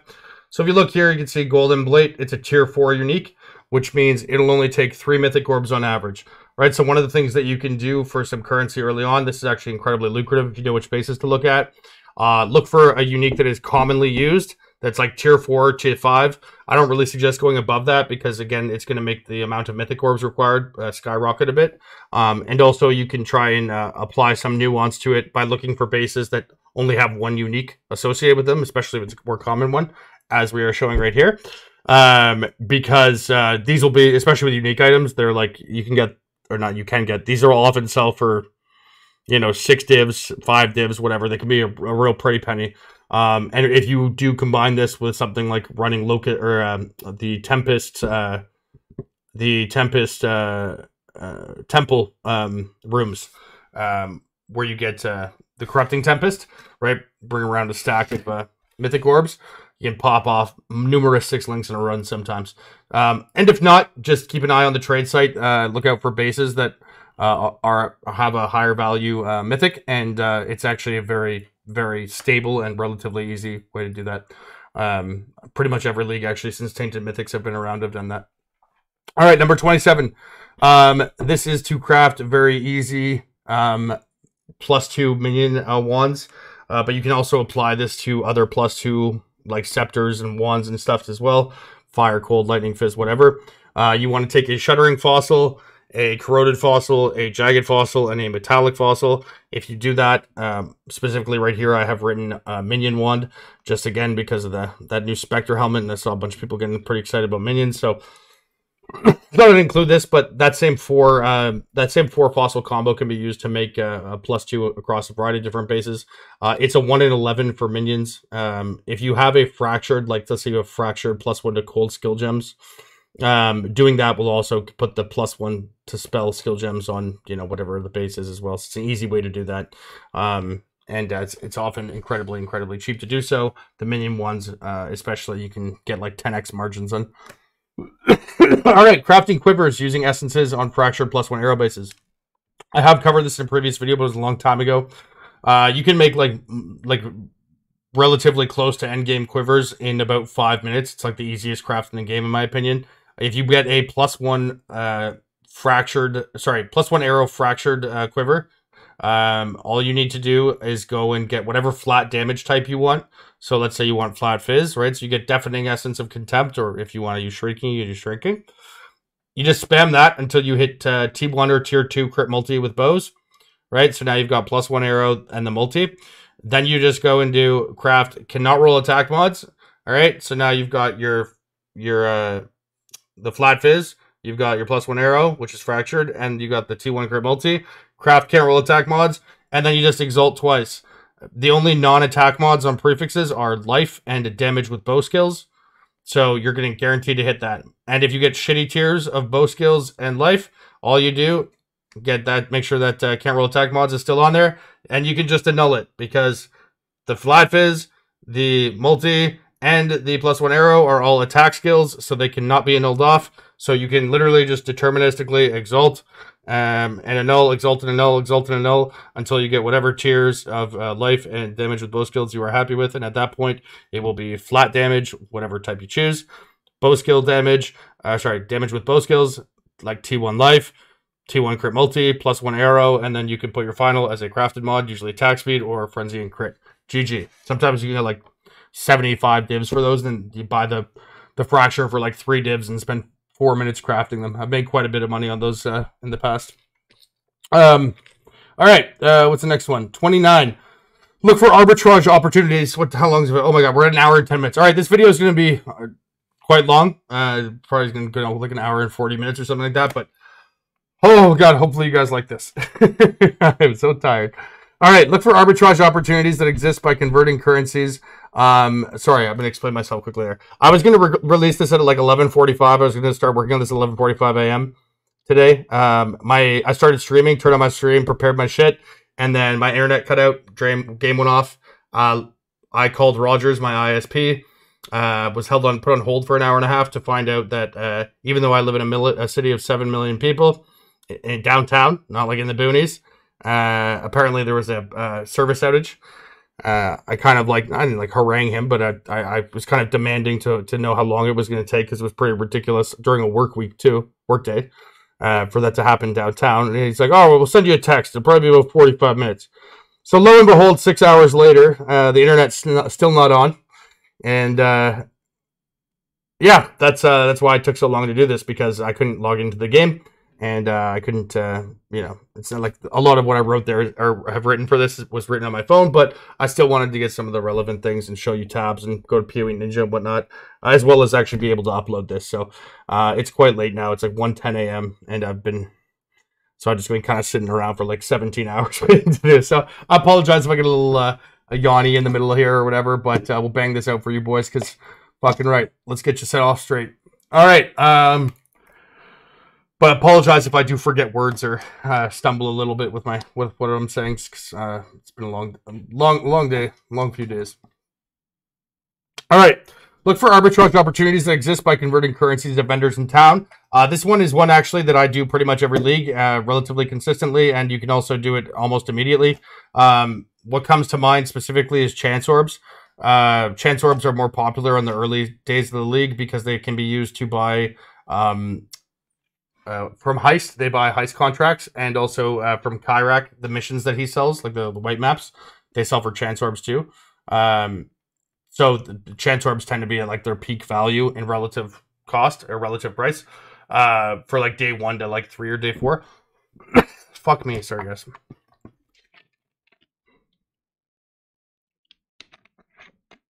Ooh. And conversely, jewelers and fuse, the first day or so, they tend to be really low priced. Usually, like after a day though, they kind of like spike for a little bit and go back down. But it's fairly antiquated to like the vast majority of 6 links that most people get are not through manually fusing them these days. Right? You get them through like tainted currencies, or you buy a base that's already 6 link through a div card and craft on it or split it or whatever it is. It's not, at least for myself, it's not something that's super commonly done manually anymore. And because of that, and especially on day 1, because most people who have fuse, like you got 10 fuse or whatever, it's not like you're going to sit there and be like, all right, I have a good shot of hitting a 6 link with this. For most people, it's far more practical to sell those for a couple of chaos and like buy a gold room or something. But because of that though, the ratio on fuses, like sometimes I can get like eight of them to a chaos. However, a lot of people don't realize you can go to a vendor in any town, press shift, control, and click, and then you can convert 1 fuse into 1 chance orb. And I remember a couple leagues ago, I was buying fuse at 7 to 1, and I put up a buy order for jewelers as well, because jewelers can be converted 4 to 1, so 4 jewelers to 1 fuse. And then was buying chance orbs, as I mentioned, 1 to 1, but the price of chance orbs was 3 to 1. So for 7 to 1 on fuse, I got 3 to 1 on chance. So that meant I was making 233% margin. And because it's a currency, they like instantly sell. So I just got people to come trade me in Highgate. I was taking one guy, I would take one guy's fuse, buy them off, because luckily you don't have to buy them one at a time. It'll do a stack at a time, right? So it's very quick. I convert the fuse to the chance to the other guy, with the vendor, and then I would sell it to the other guy in the party who was standing there, because I had sold the one he had messaged me for already. That was the league. That league, I think actually that might have been Crucible. That was my best league start ever, where I made 5 mirrors in the first 48 hours. So like the league starts for me Eastern Standard Time, North America, usually around 5 p.m. on a Friday. By Sunday at 6 p.m., I had 5 liquid mirrors. Not in total value, like literally just in mirrors. I also had probably a couple mirrors worth of gear too. All right, sorry, moving on. That's what I mean with the arbitrage opportunities. All right, number 30. Double Corrupt, Awakened, Enlightened, Power, Enhance early when the level 4s have high value. This is one of the things, actually, that was probably the largest contributor to that when I said the weekend I made 5 mirrors. And so I'll just speak to what I mean here with an anecdote. I was purchasing level 1 enhances, clean, Awakened enhances for 3 divines. Nobody gave a shit about them. And then Wild Bramblebacks, we talked about those earlier, the ones that force the... they can grant a level to Awaken gems, so you can instantly make them level 4, right? And then Temples, we also mentioned this, the double corrupting of those, they're often quite cheap. So we combined all 3 of these things, and what was killing me, and like I thought this was hilarious, because it's the first couple days of the league, nobody has leveled like nobody has leveled Empowers, Enhances, or Enlightens yet, right? So if it bricks, right, if you go and double corrupt an Awakened one and it bricks, it's still level 4. And there are no level 4s in the market. And so what was hilarious was that if it bricked, it still sold for more than it cost. So I remember buying them for 3 divines, right? And the clean versions, level 1 clean, Awaken, Enhance, 3 divines. I would spend 60 chaos to make it level 4. I would spend 50 chaos on a Doriani's, and then I would go take it to Temple. And if it did not get +1, I would sell it for 8 divines. So I would make 4 divines per offer, 3 divines, 3.5, 4 divines. And if it went +1, which every 1 in every 4 do, I would sell it for 80 divines. And so the only possible outcome was to get, there was 0. Like I remember being in, our crafting guild chat, which is like the 5 guys usually that I kind of cycle sometimes. Like it's not always the same ones every league, but it's usually about 5 guys who help me out with mirror crafts. Like when I go to bed and stuff, they'll pick up beasts, and we do the shared funding at least. We usually only do that for the first week or 2, and then people go off on their own way. But when it's a hyper competitive thing like a bows or whatever, that's when you'll see us working together in that early stage of the league. And yeah, I remember when I came across that and I shared that in our little group chat, people were fucking dying. It's obviously not something that a ton of people can do at once. There's a very, very limited supply of these. Awakened, Empower, and Enlighten tend to be, Enlighten especially, it's like, I wouldn't even bother looking at that one, frankly. Empower, you can actually get them in there. Sometimes I bought Empowers for 7, 8 divines before, right? And like level 5s you can sell for, I think when I was buying them at 8 divs, I was selling level 5s for 325 divs. So, it's 4 times the cost, right? It's actually pretty simple math if you want to do this just in your head, little mental math. So you want to find out if doing Awaken Gems is profitable with the Awaken Empowers and Enhances and Enlightens. Just take the cost of the gem, right? Multiply that by 4. Because it's a 1 in 4 to hit +1. And so 3 of those 4 will brick. So look at a level 4, because if it goes -1 level to level 3, you can just put it in your backup weapon and it'll level back up to 4. So look at a brick level 4, right? So let's say you spend 10 divines for each gem. That's 40 divines spent. They sell for, let's say, 8 divines when they're level 4. Okay, so that's 3 times 8. That's 24 divs. And then you take the level 5 gem, add that to the 3 bricks. So let's say a level 5 sells for 100. So it's 100 plus 32. Okay, and what was the total expenditure? 40 divs plus 4 temples. So temples are a div and a half. 46 divs. And we said it was, 132? So that means it's, what's that? 90, 80, 86 divines profit per 4 corruptions. So 21.5 divines profit every single time you run a temple. Temple corruptions take like, a minute and a half. So 21.5 divines profit, minute and a half, prorate that. It's about 800 divines an hour. Now, obviously, it's not real. That's not a realistic number, but get some idea for how that math can play out at times, and you'll also probably understand why I spend so much time in Temple towards the end of the leagues. All right, no more specifics on that one, but do pay attention to those, and you can also apply that to other Awakened gems too, of course. Or if you want to scale it down, you can just do it on regular exceptional gems. Whew! Oh man.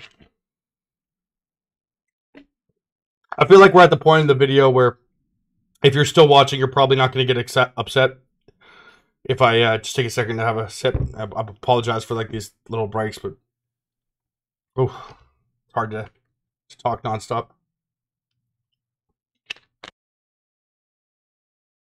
Oh my god, hard in the voice box. Oh my god, I pray to God. My microphone is it's a touch mic, right?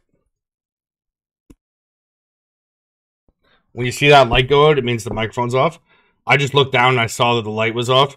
I kind of bumped into it a little bit. I'm hoping that that just happened. I swear to God, if there is a part of this video that is muted, I'm not watching this back. I can't believe myself do that. If I was just muted and somebody is hearing me for the first time for X amount of time, I am so sorry. I swear to God I was talking, but I'm also not going to revisit or edit this. Fuck, I hope that was just I hope I just did that. Oh man, that would suck. All right, back to the program. Craft flask with ink effect and flagellants. This is something we've covered extensively. I have the flask crafting video, and I'm sure most of you are aware of this by now. Crafting flasks is just very easy, very consistent. I'm not going to go into much detail on these ones. I do have a video called, it's under Belton Recommends on my playlists. I'm sure most of you have seen it anyways. It's quite a popular video, but it's Belton's definitive guide to flask crafting. It's like I make spreadsheets. I would take down the weightings of different mods, different base types, how those interrelate. There's really nothing I can add that's not in that video, so go check that out if you're interested in that. Katarina, this is something I've seen a lot of people bring up. Obviously, it's kind of first thought given the changes that are happening with Betrayal. One of the things I thought I would mention with running Kata, because I still think it's going to be good. I actually think that the Veiled Chaos Orbs, or I guess they're just Veiled Orb now, a lot of people have been focusing on that. I actually think that that is the fourth best thing that Katarina offers. I think that the three, because Katarina actually has 4 things that can be like quite monetized. The one that will be the most profitable, in my opinion, the first day or two, will be the Devouring Diadem. The second would be Cinder Swallows and the identifications for Cinder Swallows. We do not have the reduced mana craft anymore. RIP. I love that bad boy. But you still have 3% regen and rarity and damage taken leeches life, blah, blah, blah. And then you also just have the Cinder Swallows themselves, right? Some people will probably want to use those for their builds, especially before people get Mage Bloods. And, using unique belts, unique flasks is obviously more conducive with not Mage Bloods. So Mage Bloods can't be used. Well, not more than one at least. The next thing would be the +2 support craft. The Katarina exclusive craft, a lot of people don't, I think, give enough credit to that. It's kind of a pain in the ass, but if you do have TFT access, or I don't know if people actually sell these on my server, I can make a channel for it. If not, if anyone's here that is a part of my Discord server, it's always linked below every single video in the description. If you're not, anyone's welcome. If you can find some way to market crafts, though, like bench crafts, +2 support gems is a relatively rare one because it comes from Katarina weapons, and obviously not that many people run Betrayal. I mean, this league will be more, but also some people are limited by their ability to actually kill Katarina. The +2 support gems is build enabling for a lot of builds, though. That craft you can get, 20, 30, 40 chaos sometimes. Just like I've gone and trade one before, but like I have all the June crafts. Like, DM me if there's something you're looking for, right? And I'll get like 35 messages, and like people come in 5 at a time, and you get like 10, 20 C from each one of them just for crafting stuff for them. Getting the +2 is very good. And even if you're not selling it, I think it's a good thing to have just for your own sake. But especially early on, though, because so many builds play like league starters or whatever that scale off of, like, we talked about this a few times now, but one of the things that often is shared between league starters is that they scale off of gem levels rather than like weapon DPS or whatever, just because it's easier to do. So +2 support gems is naturally one of those ones that would be super popular for gem level builds. All right. And finally, the fourth thing that is naturally going to be quite impactful are the Veiled Chaos Orbs. I do actually have a lot of thoughts on these. I did make a... Oh, did I close it? Shit. Oh, no, there it is. I actually made a TLDR thing here. These are the changes that I thought were kind of impactful. And a TLDR for them, so I wouldn't go too long in this video. I say that every time, and it never happens. Anyways, entry-level gear and low-level profit crafts will be harder to roll because of Veiled Chaos Orbs, or the Veiled Orb change. However, high-end crafts and mirror items will be much easier to roll. Hinokora's locks can now be used to ID/predict veiled modifiers. And physical weapons, these are just, I'm going over the changes that were written there. Phys weapons are slightly more difficult to craft now, because they made it so that anyone who's ever crafted like a Phys bow or anything like that, you'll know that the Phys leeches mana and Phys leeches life can be bench crafted as a suffix, and it'll block the prefix. That's been changed. You can't do that anymore, so that adds an additional 1 to 2,000 weighting to Phys prefixes. We've got the Flask craft change, so the all-res, the rainbow is what it's called, 37 to 40 T1. That's no longer there, so RIP to that. They got rid of reduced mana cost on jewel suffixes and the Flask, which is actually a pretty, not substantial in the grand scheme of things, but that was always like anytime I was like dead broke and I knew that I, like, you know what I mean, it's like I know I need a small amount of currency and I have a limited amount of either time or input currency to go to, that was always my go-to. So I'll miss that one actually. The Veiled Chaos thing I'm excited for. I think it's always fun to have cool new implementations on that, and we already went over the belt change with Cold Arms and whatnot. So yeah, those were my little brief bullet point thoughts on the changes there. There's other thoughts I have, but they're not pertinent to this video. All right, so we covered Katarina. Look for divination cards. Yeah, one of the things I would recommend running trade alerts on, or at least having like a tab open to that you can occasionally refresh to take a look. Divination cards early on are like incredibly good modes for making profit. It's yet to be seen this league, obviously, since it hasn't come out yet, whether or not the change to stack deck rates and all that stuff is going to have a major impact on this, because stack decks obviously would have had a pretty would have been a pretty big cause for it. But a lot of the time, people, especially in the first like day 1, 2, and 3 kind of thing, if they get like a good card that's a part of a set that like requires more than like 4 cards. 4 tends to, in my experience, tends to be kind of the threshold where people don't really, it's like 4 or more, like, ah, fuck this, too much effort. Even if they know the card like makes it like a sick item, it's like they just don't, you know, they want to get in their maps, they just don't want to think about it. If you just take the time to like put that set together, sometimes it's like crazy money. Things like Garish Power, you know, I've got like very good cost breeze in the past. Not that that's relevant anymore within the current meta, but one of the ones that's very good, I'm trying to think of the name here. It's Poison Bloom or something Bloom, I think. Anyways, there's ones that give like 21-23 Chaos Corrupted Gems, 21-23 like or level 21 gems or Spider gems, whatever. As we've talked about this like 20 times, gems are very popular early on. Level gems, obviously, especially so. There are divination cards that can give you fully leveled ones, 21-23s, vols, whatever. Take a look out for those ones. Sometimes there's currency cards that can be done, although you know, the more obvious the reward from the card, and the more blatant it is, rather. Typically, the closer to its reflective value is. There's actually another way to get synthesis mods, too. There are 2 divination cards that can give triple synth items. One of them is guaranteed to be jewelry. The other one is just a random triple synth item. And, of course, you could always just manually synthesize with the harvest as well. All right. Run live searches for jewels early. Oh, yeah. That's number 34. Traditional jewels. Cobalts, Crimsons, Viridians, Prismatics. You're not going to see Prismatics, but the first 3. They do not have item levels requirements on them because there are no tiers in the mods. That means you can get a perfect 4-modded jewel, right? Like 7% life, global crit multi, 8% attack speed with like bows and 5% attack speed. That can drop at like level 2. So like literally day 1 right away, there will be jewels that are perfect available. Nobody, similar to the cluster jewels, regular jewels, you know, people are... they get them while they level, and they can get them at earlier stages. Cluster jewels, because of the points required, specifically, tend to be later on in like later thoughts of builds. You know, Viridians, Cobalts, Crimsons, they still are somewhat of an afterthought. They're definitely not most people's priority, but they certainly have, you know, mass adoption earlier than cluster jewels do typically.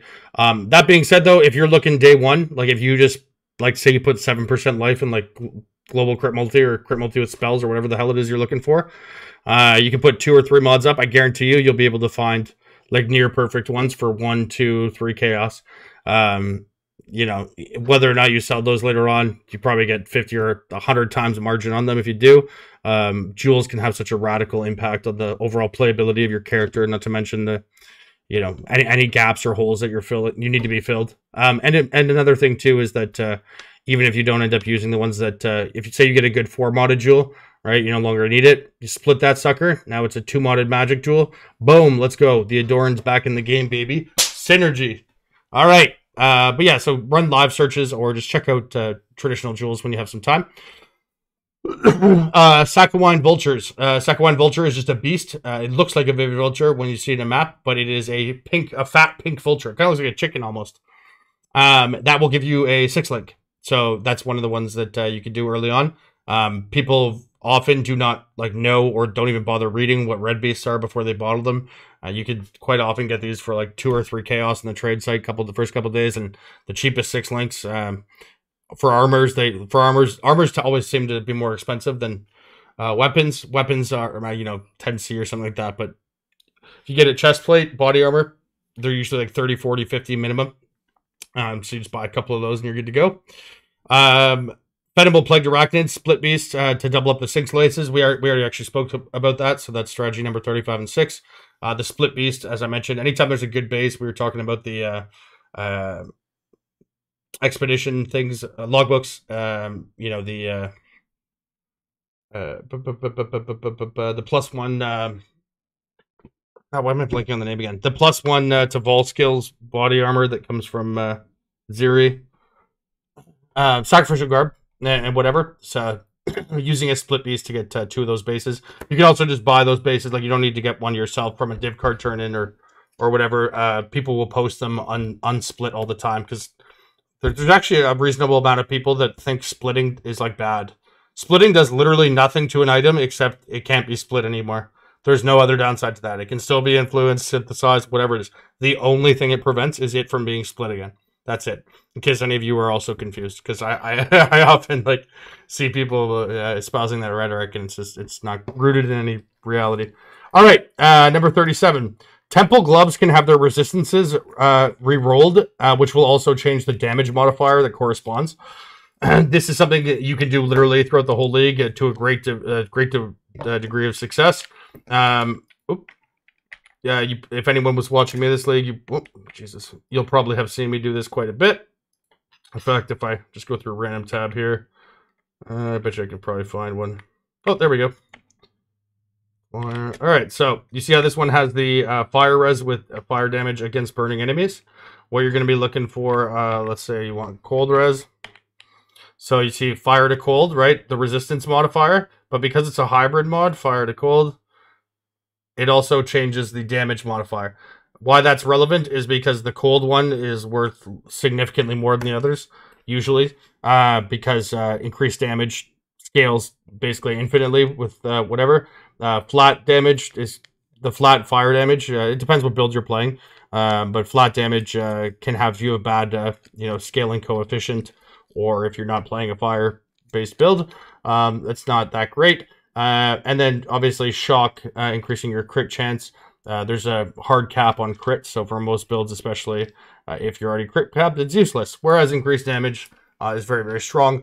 And it's best exemplified, or has been in the past. We'll see how things unfold with Tornado Shot, but if you can get this on, people prefer them on Dex gloves, so that they can also get suppression. So like silk glove bases are typically the most expensive.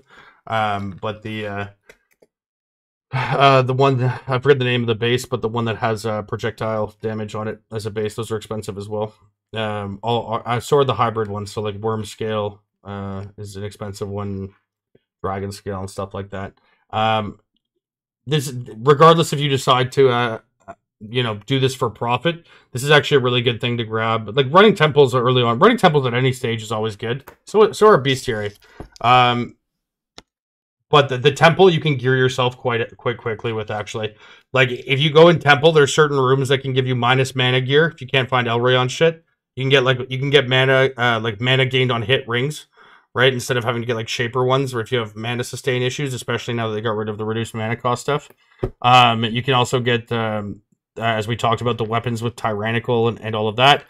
and your gems double corrupted, and you can double corrupt unique items, and you can get a sacrificial garb, which you can then split because you can get the Aziri in there, and you can get the boss kill, which drops a Doran frags.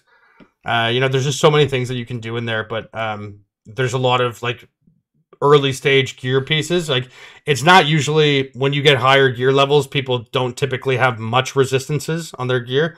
People tend to you know, prioritize higher value suffixes like you know, chaos res or attributes or multi or things like that, and then they get their all res elsewhere, often through like a flask or an aura or their tree. What was I just saying? Oh my god, I blinked. Oh yeah, the temple. The worst case scenario, all of them have T1 fire on them, or T1 resistance. Sorry. So regardless of what roll you get on, like the chill increases damage or lightning or fire, you're getting a T1 resistance out of it. You can always split those gloves too, by the way, guys. If you want to isolate, let's say the damage modifier, or if the gloves, if you pick up a pair of gloves, they have 6 mods on them. Let's say, all right, and you can't put a crafted mod on there, or you can't do like Fist of Cold conversion, bench craft, or whatever it is. You can just split those suckers and put whatever it is you want. But that's a pretty easy way, and I've actually been selling those through the course of the league. All right, that was number 37. Number 38, 60 rings can be traded for a Lore Weave 6-link. This is a way to get 6-link cheap. Lore Weaves, that's turning in 60 unique rings. Doing so will give you a 6-link Lore Weave, which has pretty universal stats. Like the benefits that people can experience from Lore Weave are quite high. So Lore Weave will always have the 6-link, and then it has 8 to 24 attributes, 10 to 36 phys damage to attacks, 60 global crit chance, 50 flat ES, 60 flat life, 50 flat mana, 30 IIR rarity, 50% increased damage, and it gives you 78% max res. Right, so all you have to do for that, like, you just buy, you know, you can run like a ring harvest beast, or you can just buy, you know, 2 elk rings off the trade site, or just pay attention, well, when you're mapping or whatever. This is a really good, this is not like a couple of years ago, this is something that like I would sort of religiously go after at the beginning of the league, because it's like basically free to get, and it's pretty much good for every build. I've found the pace of the game and the pace of like league starts is increased dramatically, in particular because mirror crafting is no longer really a skill thing. There's still obviously skill to it, but it's, you know, once you know what you're doing, it's more of a brute force, get the currency kind of thing now because of Hinokora's locks. And that just, that puts a really major like time constraint or time window on when you can make meaningful crafts, especially because TFT is, you know, they have amalgamate the currency and efforts of such a large group, plus maybe do other illicit things. So, you know, the past couple leagues, I haven't really had the time to gather up 60 rings in an organized fashion to put that they will sell for a couple divs, but even if you're not selling them, they're a great piece that can carry you well into late tier maps or whatever it is, introductory content you're doing. All right, number 39. Actually, they're not terrible either for Transcendence builds, because it makes it 78 all res always, regardless. So the minus 15 max res from that is nullified.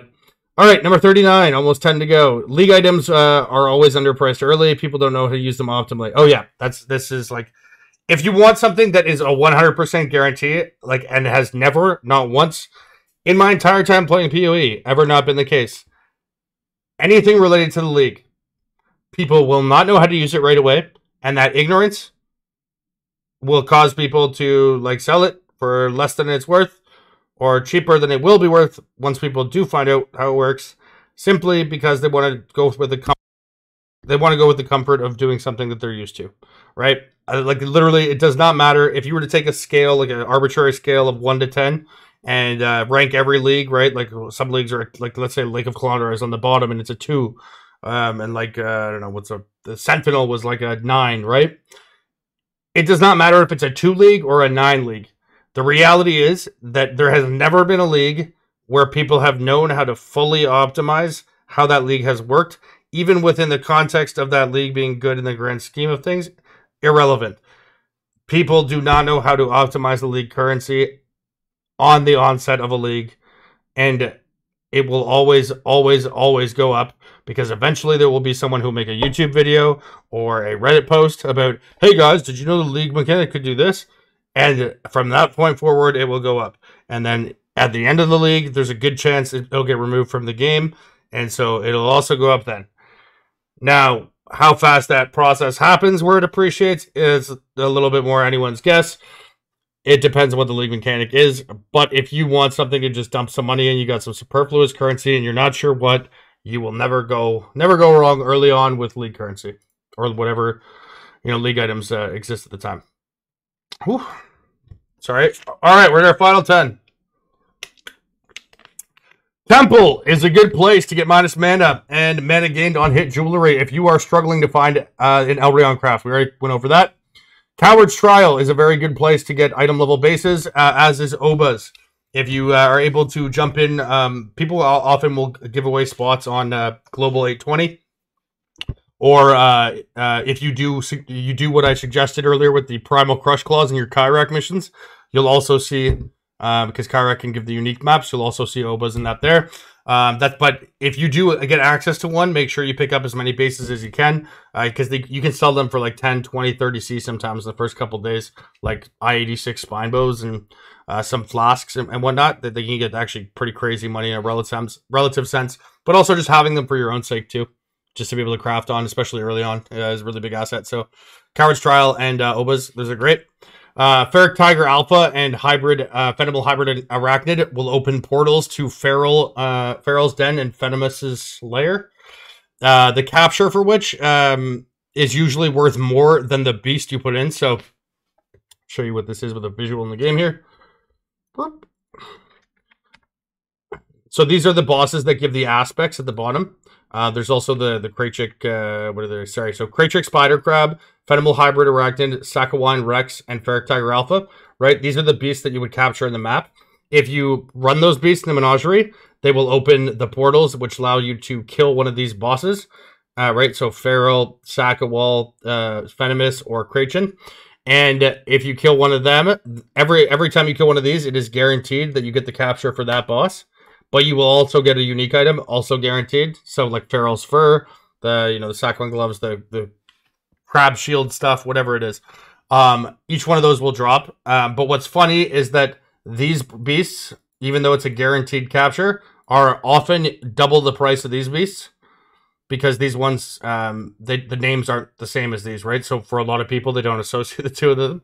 They just kind of go off what they see on the trade site, right? They don't actually like bridge that gap. What am I actually selling? It's just, okay, I'm going to bottle this. How much is it worth? Ooh, 10C. There's actually like a large amount of people who don't bother looking to see what something does before they sell it. They just look to see how much they can sell it for. This is not actually exclusive to the beginning of the league. You can do this right pretty much throughout the whole league. But it's if you do if there are some bestiary uniques that are beneficial for your character, like Feral's Fur is pretty good. It's a good way to get that stuff as well. But if not, you can A, sell the uniques, and B, you can just run these and then bottle the boss and sell the boss, and there's often a pretty big margin there. Upwards of 2 to 3x sometimes. Okay, Primal Rex Matriarchs.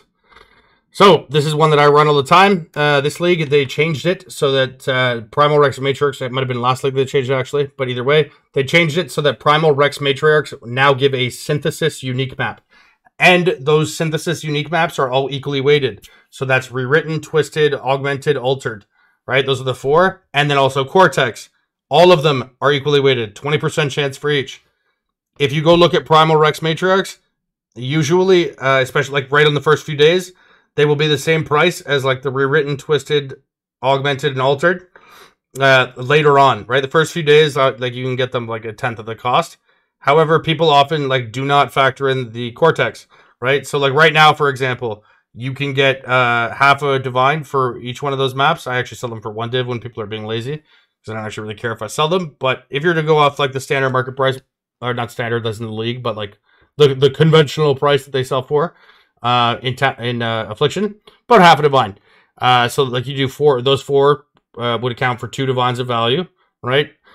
Or if you divide those 4 by 4, again, it would be 0.5 divs per, obviously.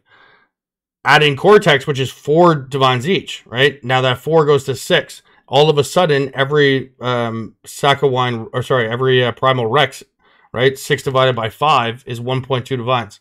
That means the real value of a Primal Rex is 1.2 divines, not, the 40 chaos, right? But often they will be at 40 chaos. And those are great as well because first of all, they got rid of all the different sources of synthesis maps. I can't remember the exact wording of it, but I know that it's much harder to get Cortex now. I think it's also more difficult to get that.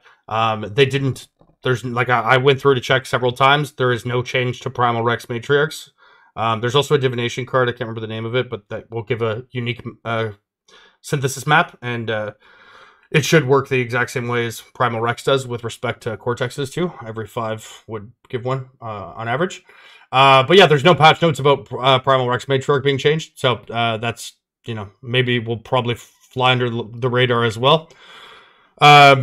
Because, with Cortex having to, again, I can't remember how it was exactly implemented, but I do know that there are lower spawn rates now, and especially early because of the massive amount of demand for synthesis items amongst the mirror crafting community. A lack of Cortexes are typically where they come from. They can come from other sources, again, Harvest, divination cards, etc. But the majority of them that would be posted to the trade site with having a mirror crafter buy one because it's got one of the 3 good mods on it. The majority of those would be coming from Cortex. So having less people run that is somewhat counterproductive, but it's also presents an opportunity if you do want to do Cortexes or the maps in general. But Primal Rex Matriarch, I think, will be one of the best ways, if not the only way, to really do so consistently. All right, that's number 43. 6 to go. Running Sacred Blossoms will often net even or a small profit if you sell the Sacred Life Force. So yeah, Sacred Blossom, go run it, kill Oshabi, you get a Sacred Life Force. The Sacred Blossom is often cheaper than the Sacred Life Force. All right, even though it guarantees it every time, and you also have a chance at Shaco. There's a divination card that gives an elevated influence item, and then there's the staff and the gloves, and there's one other unique item, claw maybe.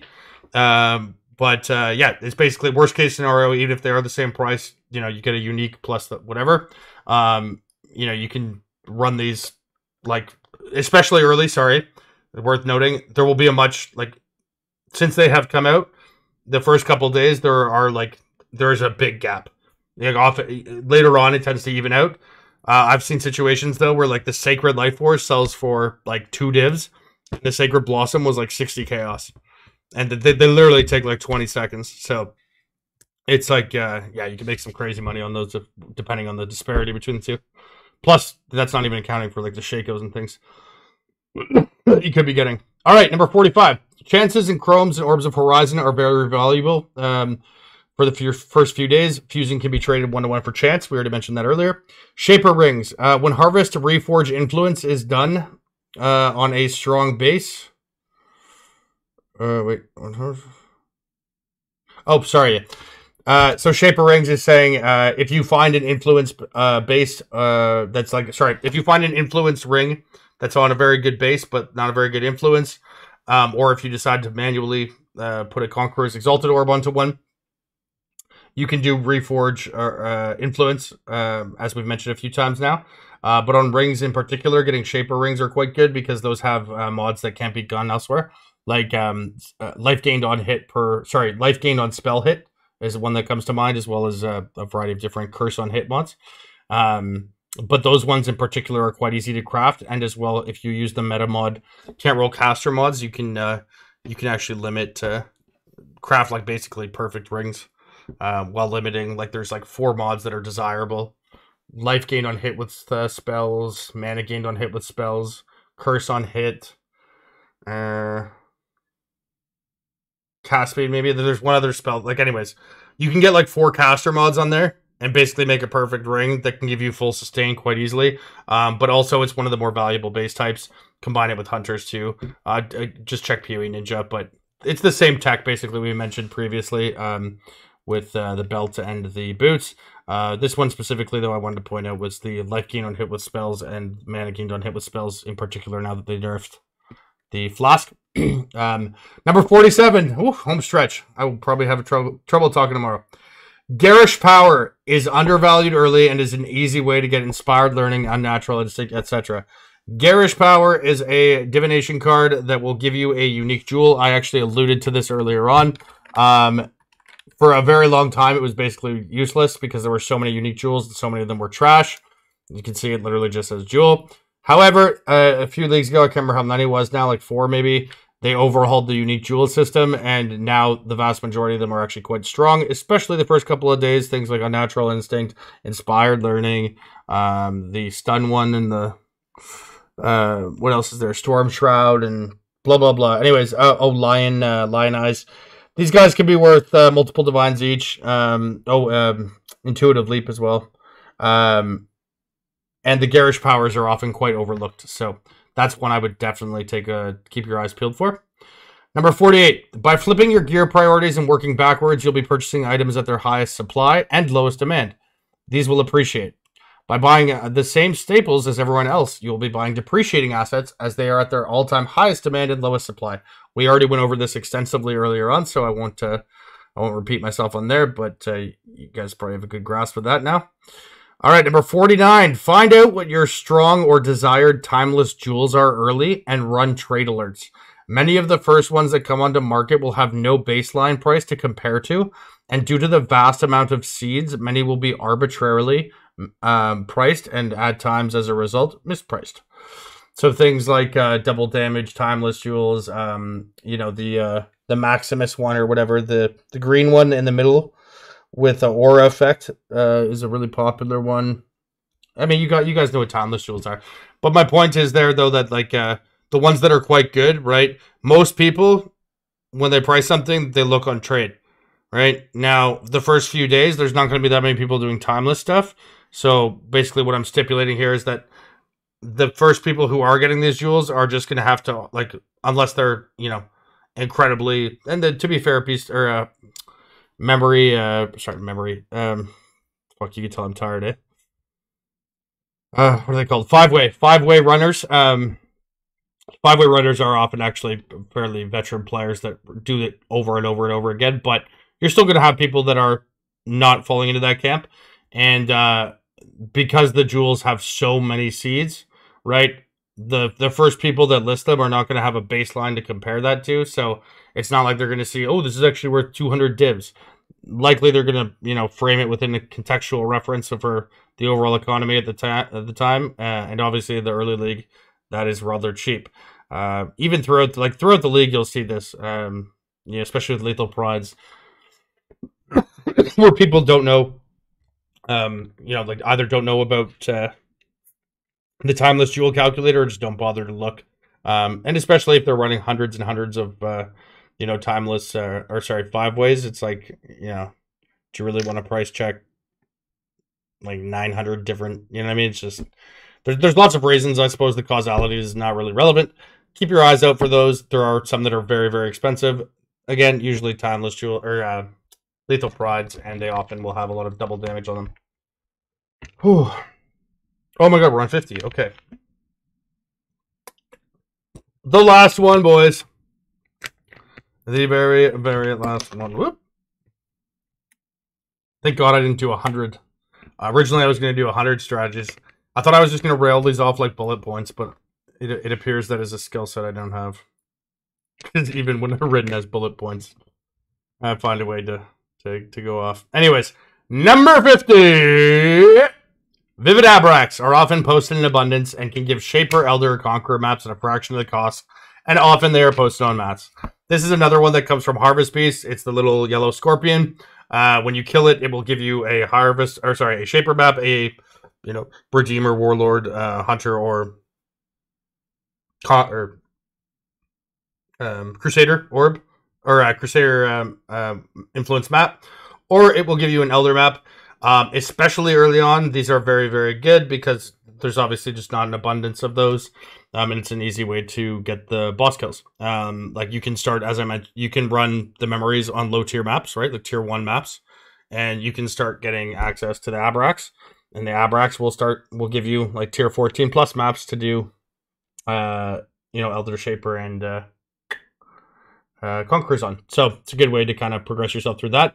But also, I mean, Conqueror maps, like when I think of their price, that most comes to mind, they usually kind of settle out around 30, 40 chaos. Due to the vast amount, like the crazy abundance in which I've killed Harvest Beasts. I have very first-hand intimate knowledge of this. Aberrax I usually sell for in the first couple of days. I sell them usually for 5 to 8 chaos.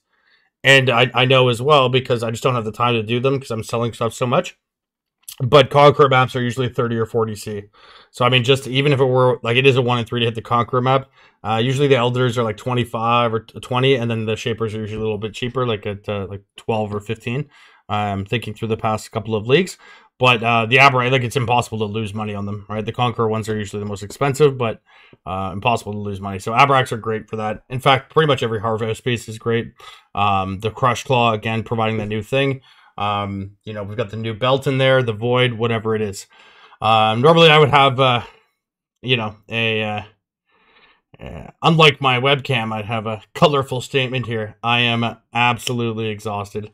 I've been working really hard, actually. I know that maybe doesn't translate so much to you guys. Just maybe don't, like, not that you like overtly disrespect me, but playing video games to some people just doesn't qualify as a job or whatever. But with the league coming out, I've been putting in like literally like 18, 19-hour days. I'm at the foot end of one of those right now. So I know that the purpose of this video was to help you guys with the next league. I did want to make it a little bit more concise. I often say this as an exit in pretty much every video I've ever made. Hopefully today could be a little bit more, maybe not understanding, but like empathetic to the fact that I've had a lot of work to do over the past few days, and I got locked out of my apartment last night because I forgot to bring my keys outside. So I didn't get to sleep at home, and then today I lost my internet. So it's a little bit frustrating on that end. But I'm glad that sat down and got this done. I also, because I could not go on the internet for so long, I made the dopest cover photo, or what are they called? What are they called on YouTube? Not cover photos. Not alt arts. God damn, thumbnails. The thumbnail, I am very proud of myself. Nobody ever comments on my thumbnails, but you know what? You've heard it here first. All right, I'm fishing for compliments, boys. I want some feedback on that goddamn thumbnail. I spent like 4 hours like shading in like different kinds of yellow, waiting for my internet to go back online. And as I drag on even after a 2-hour video. All right, let me try and be concise here. Thank you for watching. I hope that this has helped those of you who are looking for such things. I can't tell you the exact mixture of these things that I do, but I can tell you that I do every one of them, and I do every one of them every single league, obviously to varying capacities, and obviously with consideration for the market and the corresponding markets around it in terms of viability. I do have lots more on a list. If you guys like this video, please consider subscribing to the channel. Maybe sharing it with a friend or a guild, or like throwing it a like. I do, unfortunately, I am a vacuous human robot, much like every other person on YouTube, and I live for the metrics, baby. Those analytics are, where them lits at, baby. Give me them litties. All right. Now, but joking aside, yeah, I mean, these kinds of videos are inherently counterproductive to my bottom line in the league itself. There's always opportunities. I always stream my gameplay anyway. It's not like I'm a hyper reserved person, or like I keep my stuff close to my vest with terms of strategies. I feel like I'm pretty open book. I've never not bothered, but I've never laid out what I was planning on doing or some ideas I had prior to a league. Obviously, even one person in here doing the same thing that I am trying to do, as I'm trying to do it, is like that can have a radical shift on that market. So I will likely struggle a little bit more than I would normally getting off the starting line, but it's not a big deal. What I've realized over time in the game is that there's always going to be inefficiencies. If people flood towards one thing, the thing that they're flooding away from has all of a sudden probably become one of them, right? The game has like boom and bust cycles. The market does too. player behaviors and player preferences change constantly. And a lot of the time, there's just like an element of not laziness, but you know, this is the only exhaustible resource in PoE is time, and sometimes people just value theirs differently than you do. And if you can find something where you know what you enjoy is something they hate, and something they enjoy is something you hate, that's a a friendship made in heaven, or at the very least a partner to trade with made in heaven. And so with that being said, guys. I'm happy to make more of these videos. I know it dragged on, and we're approaching 2 hours now for this video. I am going to post it in full. I do think that there's some good information in there, and I hope that you're able to extract value from it. For those of you who are looking for it, I didn't want to. I mean, if I had sat down and actually did these crafts and showed you how to do them, blah blah blah, this probably would have been like a 12-hour video in hindsight. For the guys that are Patreon members, if you have any specific questions for any one of these, let me know, and I will write you a step-by-step guide. The Tier 3 patrons. A big shout-out and a big thank you again so much to everyone that has signed up for the Patreon. In fact, in the first 3 days of it, the combined amount of income that I had from YouTube and Twitch over a 3-month period. Well, actually, not a 3-month, 2-month period of both Twitch and Twitch and YouTube. First 3 days of Patreon, and it's nice having like a separate system for it, as well as a separate Discord and blah blah blah. Just it feels like a fresh start, and it's super gratifying for me to see that so many of you chose to support me in that, and have had such nice things to say as well. So thank you very much for that. And if you are someone who thinks that there's some value to you, you want to get a bit better on that stuff, you want some access to some higher level guides here, or if you are somebody that really wants to kind of deep dive this league and follow along with what I'm doing as it's happening, with access to my notes and access to my data and all that stuff, you can check out in the video description. There'll be a link to it, the Patreon, and appreciate anyone who chooses to go above and beyond like that, because it's what allows me to continue doing this stuff. They'll be posted here. We've got different types of calculators which will calculate the profit for you. One of the things I've recently posted, which has actually never been shared before, was what the weights are of synthesis mods. I started off with rings, so not like which ones are the rarest, like X mod takes X amount of vultures. So the first time I've ever actually shared that, which I'm a little anxious about, but anyways, that's posted now, as well as a bunch of different other things. And I figured just going forward, obviously I will still make YouTube videos, and I will obviously still stream and all of that thing, but in terms of all of the stuff I collect, all the underlying things that supports these videos, they kind of just sort of sit around for the time being in like notepad documents. Sometimes they sit on Google Doc or whatever, and once I learn something, I kind of just absorb it. But there's a lot of value in those too. And we started a Discord server, which is kind of like obviously I'm going to share things there for the respective tiers of the patrons, but the people there within, it's kind of seems like a little micro community emerging out of that, and people seem to be helping each other too. So that's all very encouraging stuff. Again, deepest gratitudes to everyone that's given me a second shot at a dream, so to speak, because I wouldn't have been able to continue without your guys' help there. So thank you very much, and I hope that this video can serve as somewhat a small token of my gratitude. And if you guys want to see more of this, I do have a much longer list.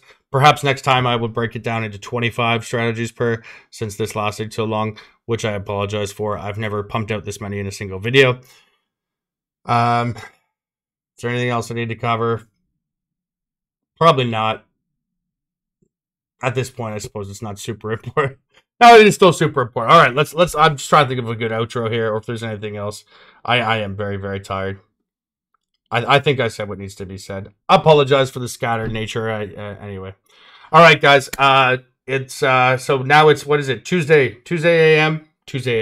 morning, 2 a.m. So like I haven't gone to bed yet from Monday. but I believe Wednesday, tomorrow, is when the leagues merge. I will have some stuff and some thoughts there at the merger. I will be streaming tomorrow. I'm going to need a very good sleep first. But that means that we've got the league starting in just a couple of days. I can kind of feel myself maybe getting a little bit sick, so hopefully that doesn't kick in. But I am very, very excited. And one thing I do want to not caution about, but obviously, you know, I run like a multiple 100-person guild. There's 7,000 people in the Discord, the YouTube. I do all of my own mirror crafting, all of my own mirror services, all of my own trading, all that shit, right? And then now the Patreon stuff too.